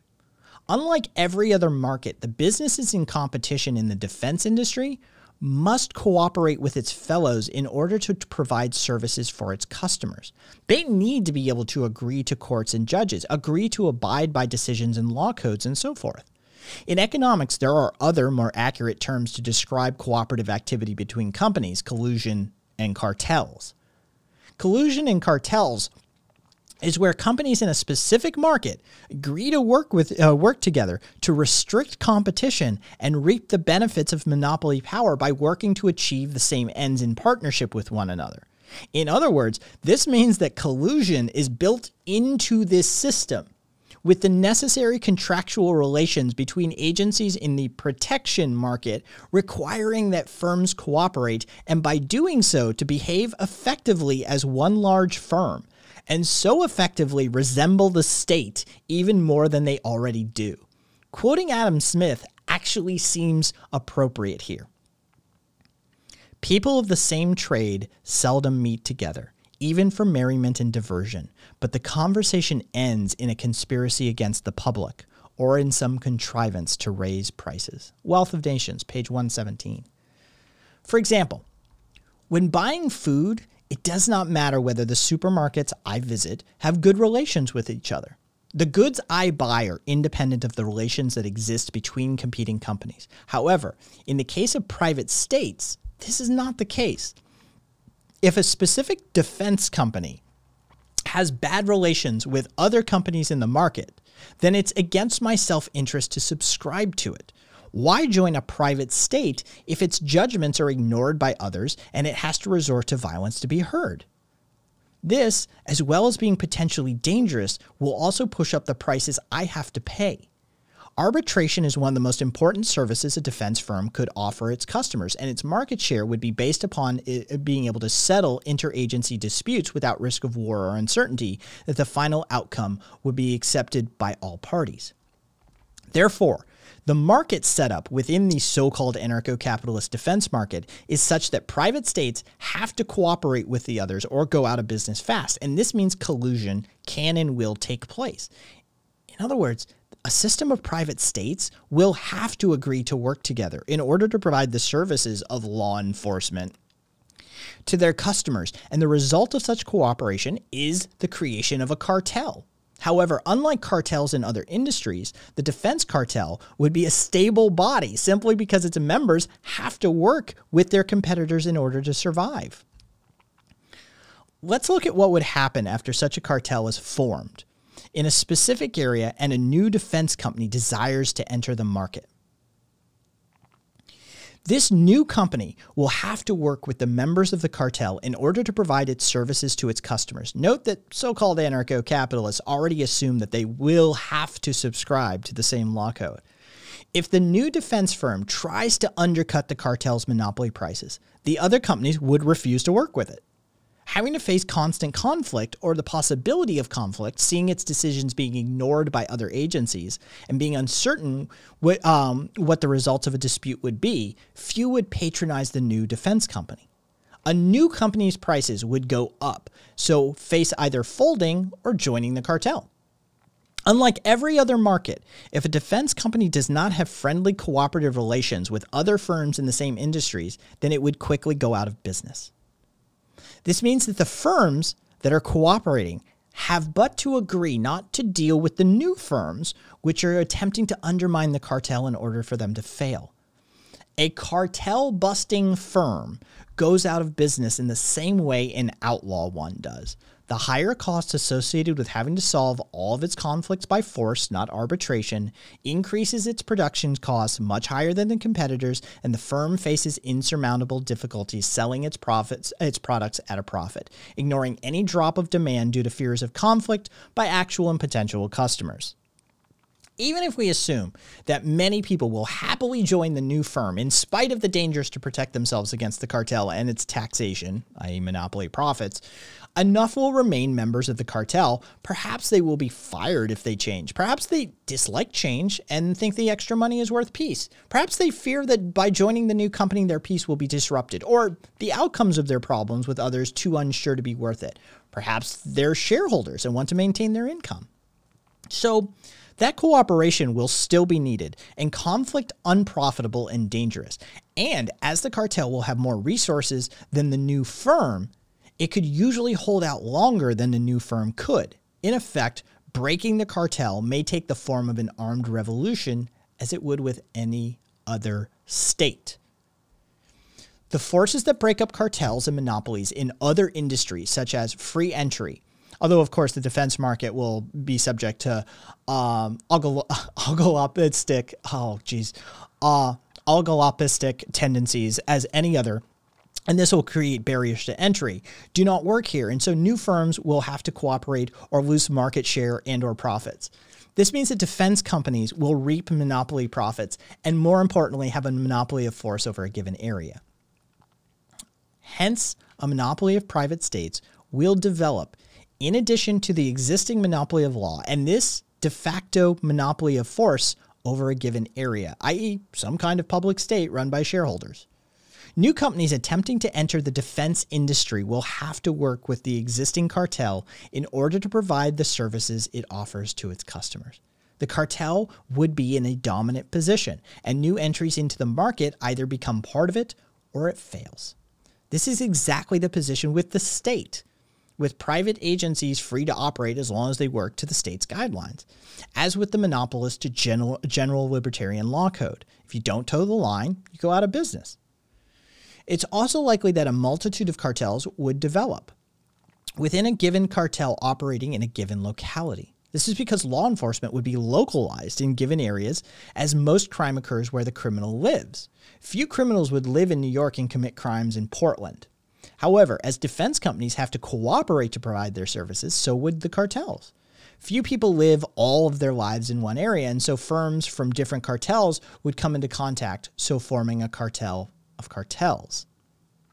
A cartel of cartels may perhaps be less powerful than a local cartel, but it would still be required, and for exactly the same reason a local one is. Therefore, so-called anarcho-capitalism would, like actually existing capitalism, be marked by a series of public states covering given areas, coordinated by larger states at higher levels. Such a setup would parallel the United States in many ways, except it would be run directly by shareholders without the sham of democratic elections. Moreover, as in the United States and other states, there will still be a monopoly of rules and law, the General Libertarian Law Code. So-called anarcho-capitalists claim that this will not occur, but that the cooperation needed to provide this service of law enforcement will somehow not turn into collusion between companies. However, they are quick to argue that renegade agencies, for example, the so-called mafia problem, or those who reject judgments, will go out of business because of the higher costs associated with conflict and not arbitration. However, these higher costs are insured because the firms in question do not cooperate with others. If other agencies boycott a firm, if other agencies boycott a firm but cooperate with all of the others, then the boycotted firm will be at the same disadvantage, regardless of whether it's a cartel buster or a renegade. The so-called anarcho-capitalist is trying to have it both ways. If the punishment of non-conforming firms cannot occur, then so-called anarcho-capitalism will turn into a war of all against all. Or at the very least, the service of social peace and law enforcement cannot be provided. If firms can't deter others from disrupting the social peace, one service the firm provides, then so-called anarcho-capitalism is not stable and will not remain orderly as agencies develop which favor the interests of their own customers and enforce their own law codes at the expense of others. If collusion cannot occur or it's too costly, then neither can the punishment of non-conforming firms, and so-called anarcho-capitalism will then again prove to be unstable. So, to sum up, the defense market of private states has powerful forces within it to turn it into a monopoly of force over a given area. From a privately chosen monopoly of force over a specific area, privately owned area, the market of private states turns into a monopoly of force over a general area. This is due to the need for peaceful relations between companies, relations which are required for a firm to secure market share. The unique market forces that exist within this market ensure collusion and monopoly. In other words, the system of private states will become a cartel and so a public state, unaccountable to all but its shareholders, a state of the wealthy, by the wealthy, for the wealthy.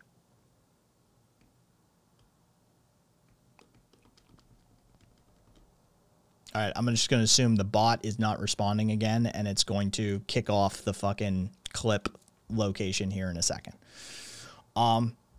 Thank you for putting up with the reading. Some of you are here for it. All right, let me re-enable all the alerts.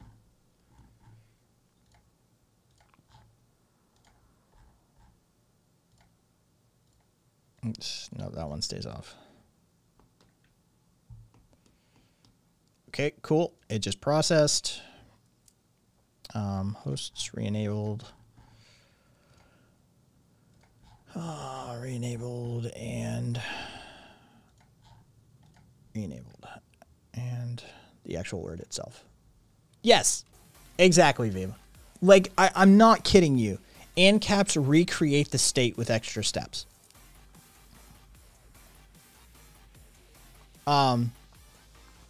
It is absolutely hilarious.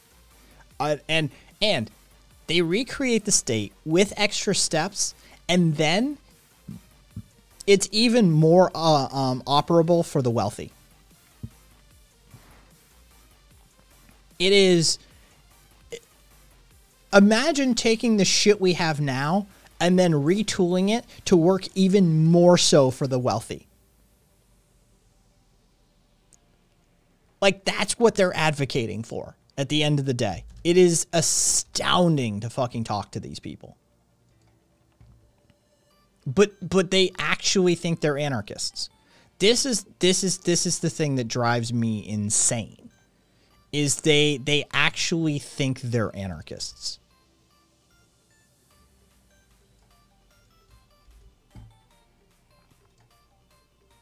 And then channel.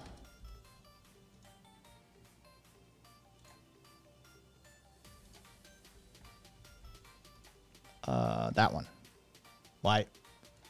Why is it not? There we go. All right, let me get this up a little bit.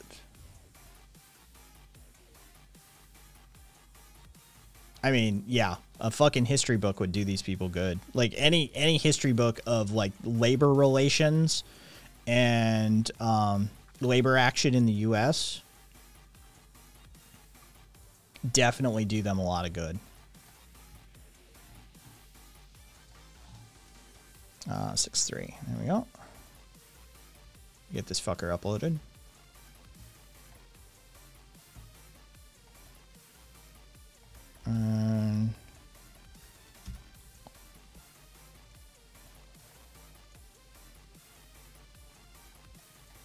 And recorded. Do it on that. Publish. There we go. Cool. A book of how not to fuck off bears would also be handy. How not to be unbearable.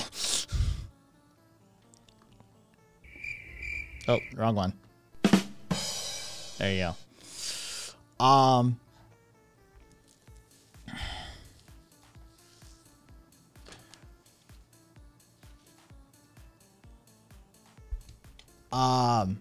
Yeah, so we're up to like 7 hours. We're coming up on 7 hours in that playlist. There's I think just under 7 hours worth of no. ANCAPs aren't anarchists. Everything they believe, everything they advocate for runs contradictory to anarchist philosophy. The only thing they are is I don't like government telling me what to do.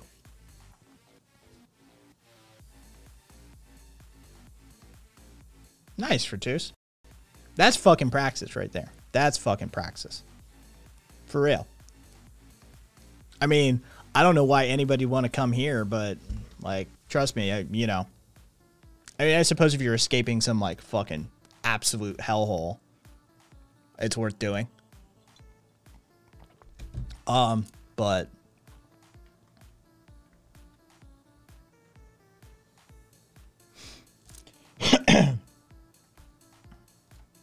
oh, there's a couple of graphic people. There's and like I think Skeptic may enjoy this as well. We'll see. There's a couple errors that have been pointed out on this map, and if you want the link to it, I'll get you the fucking link to it. Here is a topologist's map of the world.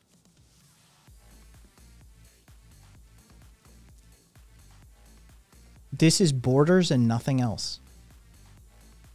This is topological borders. This is a topological border map.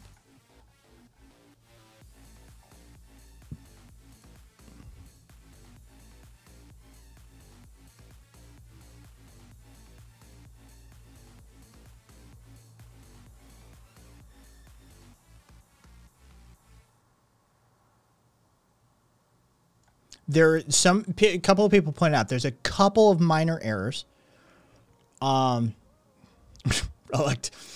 don't know many pelicans. I can't speak on them.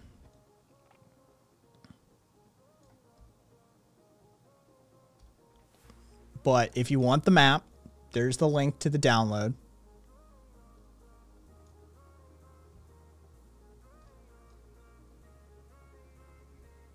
Yeah, borders are fucking stupid as shit, man. Fucking, look, the natural borders, this shit, I'm fine with. You know, unless we want to conduct massive geoengineering. Look, I drew an imaginary line on the ground. If you cross, I'm going to shoot you in the face. That's what borders are. Yeah, I know there's people starving to death on the other side of my imaginary line, but they don't matter because they're on the other side of my imaginary line.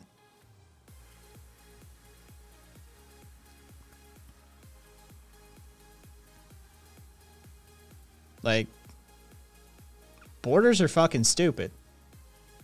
They're super fucking cringe. Yeah, not a fan. And economically, they're fucking counterproductive as well. I have an entire book with so many sources in it. I know about that. I actually know about that one. That and what's the other one that fucking Germany wanted to do? Fucking the having to do with the Mediterranean. Was it drain the Mediterranean? I think so. There's a few of those like weirdo fucking plans. Yeah, and yeah, dry up the Mediterranean. Yeah, okay, yeah, there's a few of those. There's fucking. It's always Germans, by the way. Oh, breathe the bumblebee. Did you bring enough for the entire class? Viva, wait, what did we do? Want to do?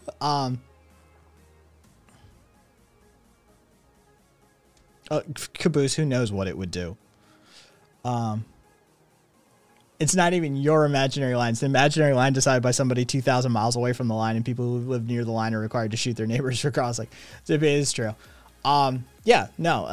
And like I said, I have an entire book dedicated to the concept of open borders. Yeah, interesting. I didn't know that.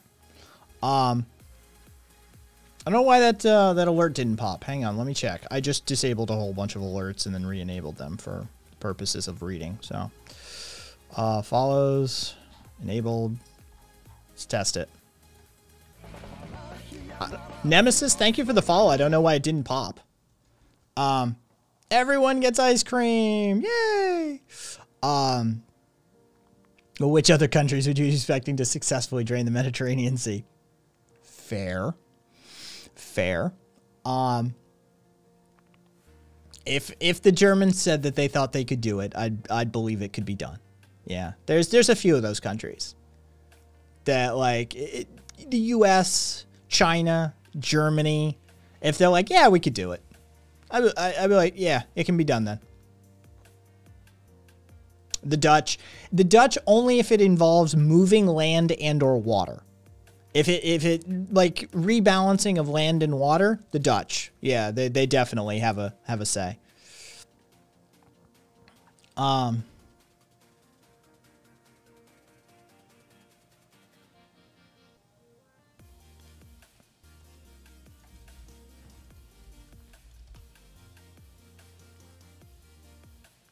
Oh, well, that's probably why it didn't pop, Nemesis. That's why it probably didn't pop. Bree, thank you for the follow. Yeah, that does do fucky things with it.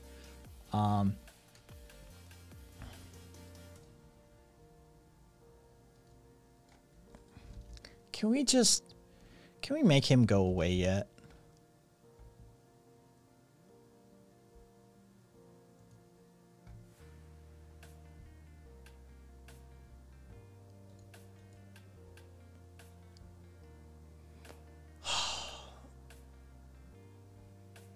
Like, isn't that...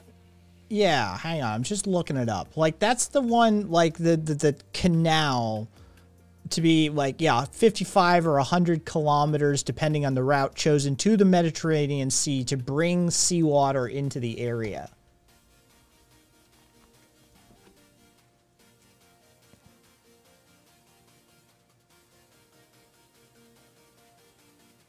Diva.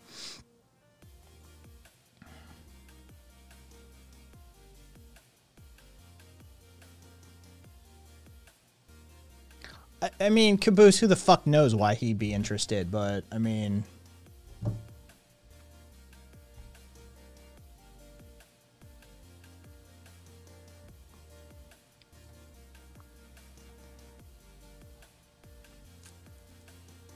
Yeah, it basically, they'd get an oasis out of it. It'd be seawater.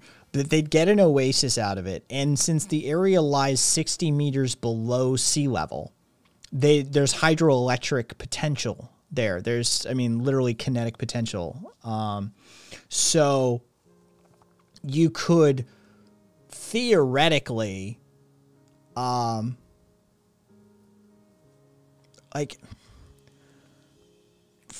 let me check. Isn't it? Yeah, like it would result in a hypersaline lake, right? Yeah. The inflowing water would then evaporate quickly because of the desert climate. This way, a continuous flow of water would be created from inflow and if inflow and evaporation were balanced out. With this continually flowing water, hydroelectricity could be generated.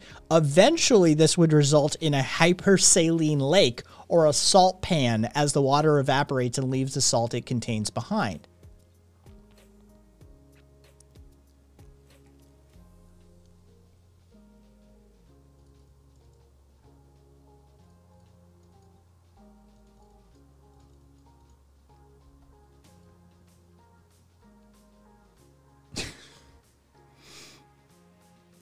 Where is this guy from? English. It was first conceived by an Englishman. And then, oh,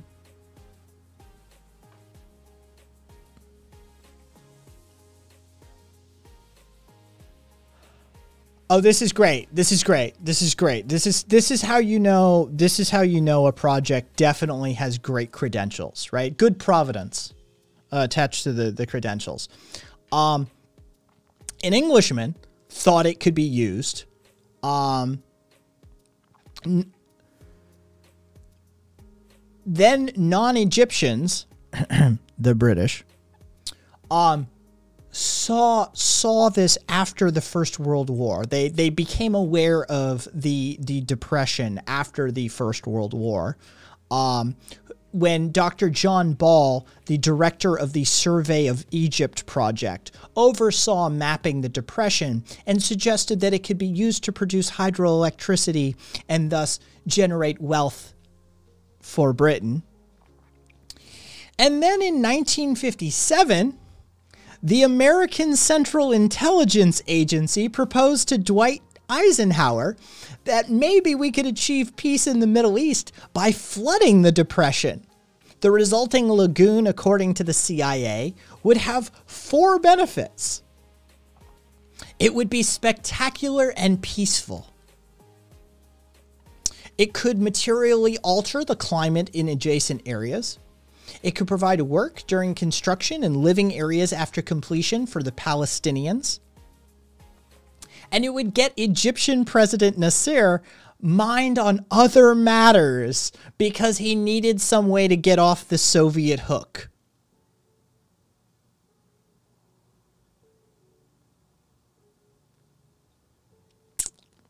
So Elon Musk is interested in the project, is he?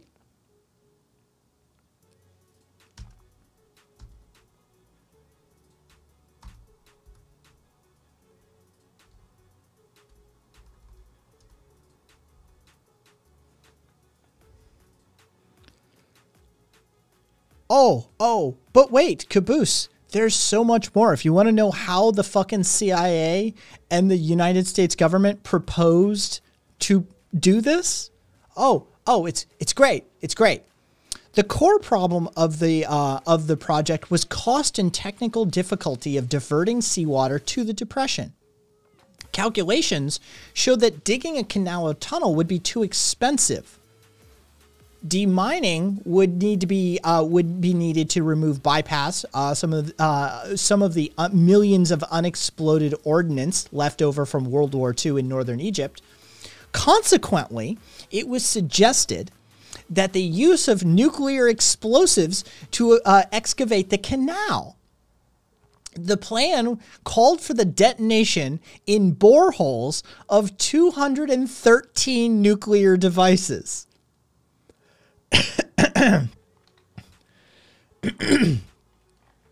Yeah.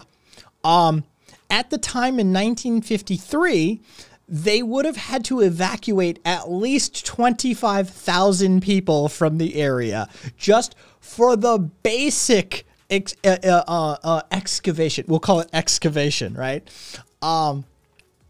Excavation. Also, fun fact, the shockwaves from that explosion might also have affected the tectonically unstable Red Sea Rift located 450 kilometers away from the blast site. Another danger is cited as increased coast erosion because sea currents could change in such a way that very remote coastal areas could start eroding as a result.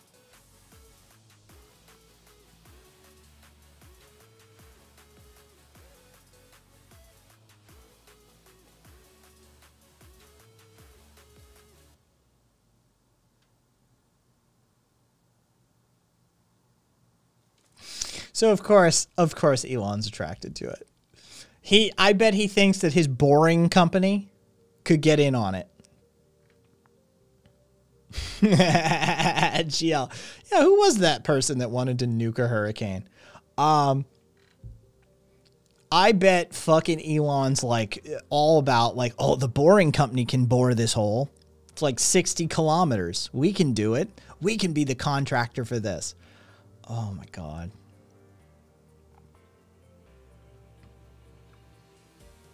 Yeah, like Hyperloop in Vegas, get paid and deliver not working shit. Yeah. His company would finish that 60 kilometers in 100 years. It took them 3 years to go like a quarter of a mile here in Vegas. I'm not kidding you. Like, it took them like 3 years to go like literally a quarter of a mile. Brie, yes, Trump was the one. We were just playing funny time with it. But yeah. Oh, that would be a fucking thing. That would be a thing.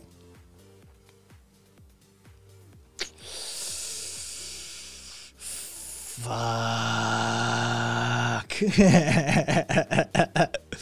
In before the Egyptian government gets conned by Elon Musk. No, don't worry, Spree. No worries. It happens to the best of us. Yeah. In before Elon Musk cons the Egyptian government out of $250 million. That's...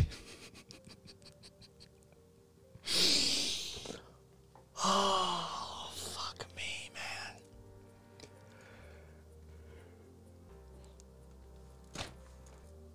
How does this motherfucker keep getting away with these fucking grifts?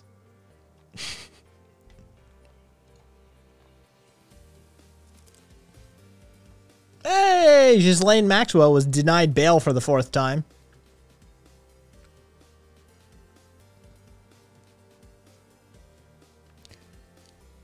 A Vienna brothel, so if you're in the neighborhood, a Vienna brothel is offering customers, wait, quote, 30 minutes with a lady of their choice in exchange for getting a COVID-19 vaccination.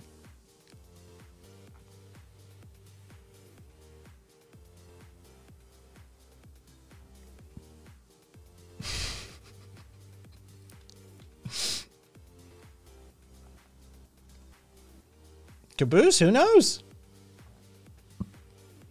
Viva, time to get another one.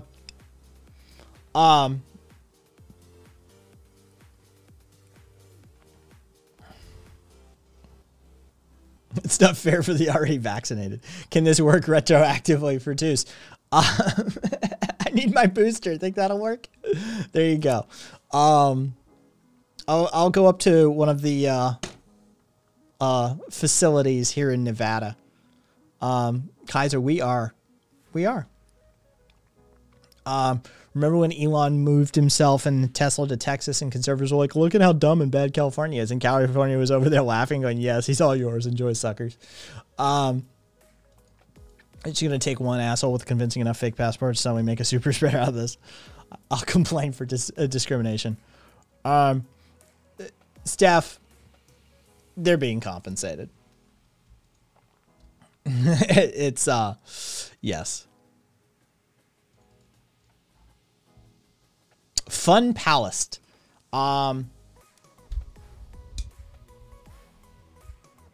In exchange for a jab, oh Jesus. Okay, so this is stream safe. This is stream safe. I can show you. Like they're literally. This is hilarious.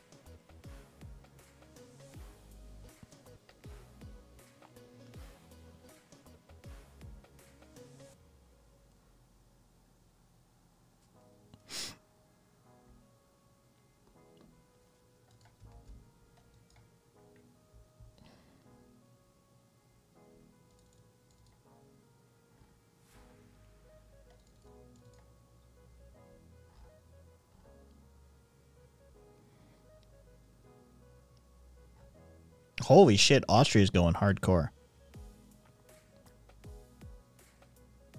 Holy shit, Austria's going hardcore.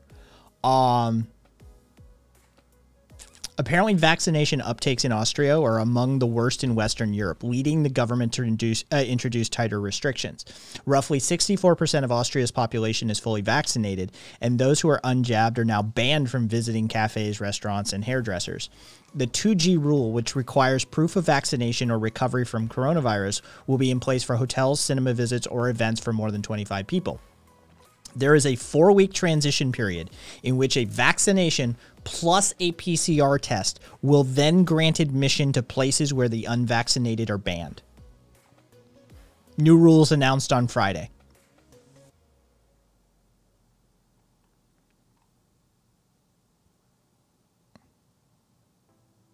Oh, and the brothel's kind of based.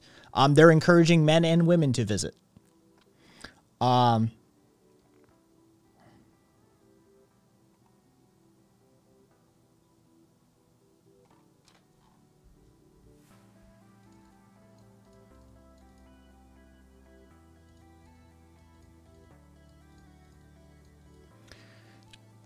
The reporters spoke to some of the women who work at Fun Palace, and they think it's a great idea.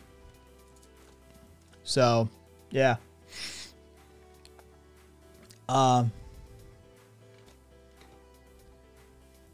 Here we have a new wave in Poland. It's not great. In the U.S., we've just been stacking waves. We've just been saying it's just one giant fucktastrofe.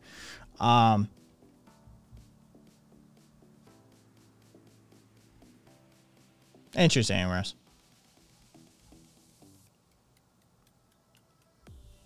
Oh, here they're starting talking about the possibility of a selective lockdown only for non-vaccinated. All right. Yeah. America is the Titanic 2 of COVID handling. Oh, God. Yeah. It's okay. Texas, just don't go to Texas. Texas, I got a warm welcome, but no coffee. Nice, Doom. Texas accounts for like the majority of COVID deaths now. I could have sworn I saw that statistic kicking around. Hang on.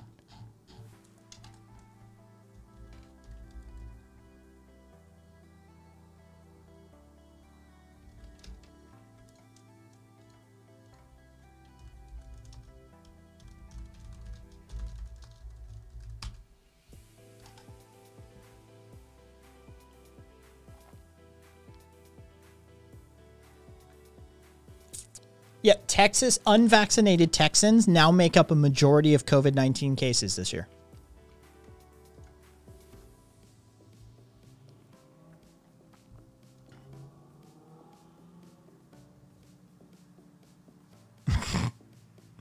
Nice, Doom. Yeah, so just avoid Texas. You'll be fine. Oh, hang on. Jesus Christ. Brie, they do, but they're very rare. They're very rare.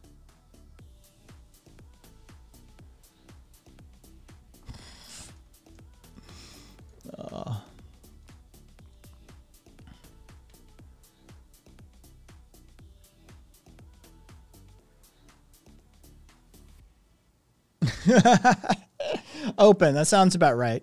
Sounds about right.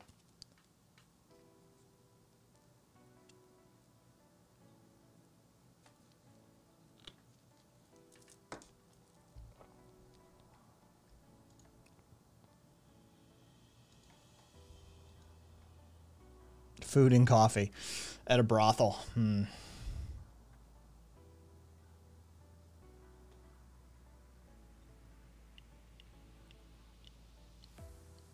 Aspen. Dick is free. Dick is free. That it. Oh, I hit dick. Dick is free. Yeah. That's just, yeah. Fair enough, Doom. Hey, whatever gets you through your day.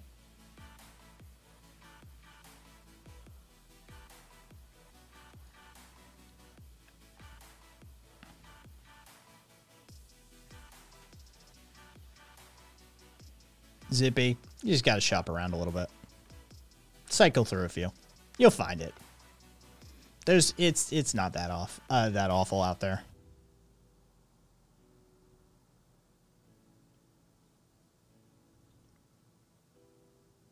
Oh yeah, caboose for sure. Let's see. I'm hungry. You know what? Oh Jesus Christ. Jesus fucking Christ.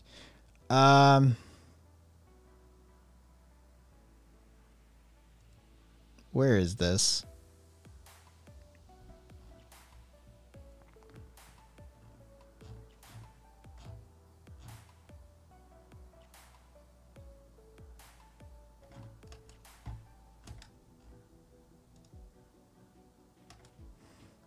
England. It's fucking England, of course. All right.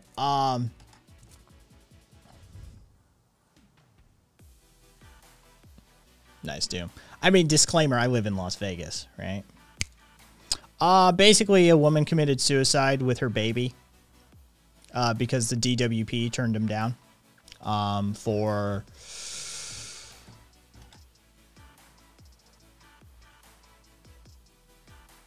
Oh, she had to walk 8 miles. She arrived 5 minutes late, sanctioned for 2 weeks, no money for milk for the baby.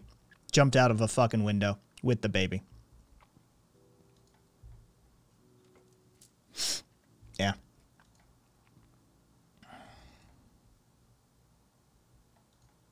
So.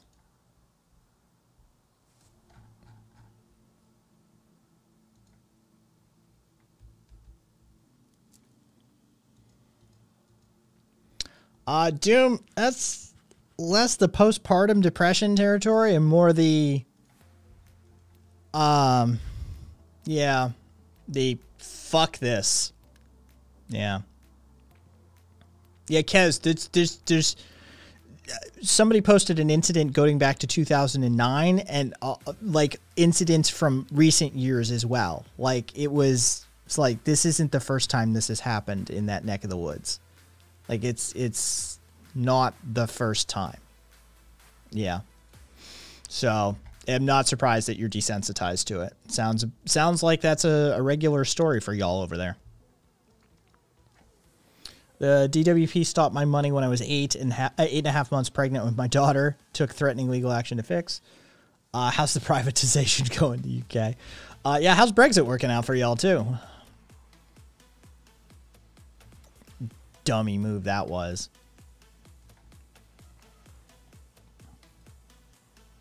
Upload finished? Upload finished. Cool. Come on. Here we go.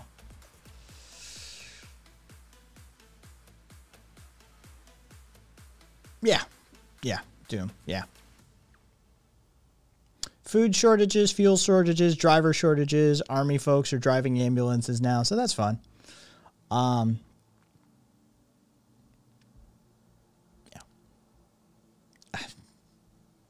Genius. Fucking genius. Oh, I needed to check something. Give me 1 sec here.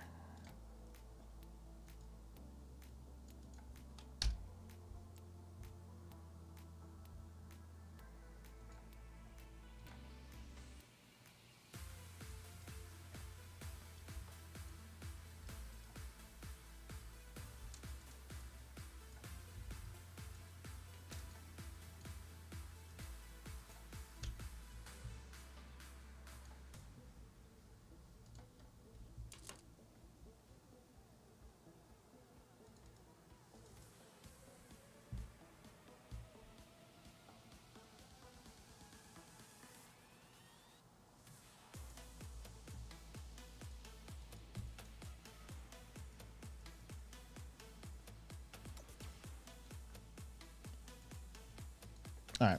Well, that's the thing. Hey Gemma, we're about to fucking wrap this up. I'm hungry and I want to make food. I don't know. Yeah, we're gonna do that. I'm just gonna pull the trigger on that one. Let's go over to Australia. I'm gonna fucking be hanging out with Radhom this weekend anyway. Yeah,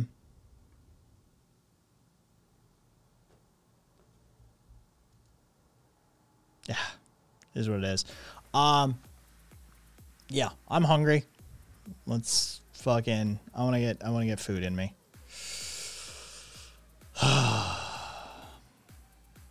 So we're gonna end on that happy note. That really fucking high note. Wasn't that an amazingly high note to end on, everybody? That was just a brilliant fucking note. Jesus Christ. Oh man, that was a fucking headline. Yeah, I got some like chicken breast ready. I'm gonna go like. I'm probably gonna play some Horizon 5. I might be in voice chat on the server. So if you see me and you want to hang out and you want to talk on the Discord server, swing on through. I may be on there. But I'm gonna make my food first. Make cargo burr. Yeah, I like Horizon. It's a good series. Either way, let's go say hi to Radhom. I love good old fashioned carny trash. And he knows I love him. So, catch y'all tomorrow.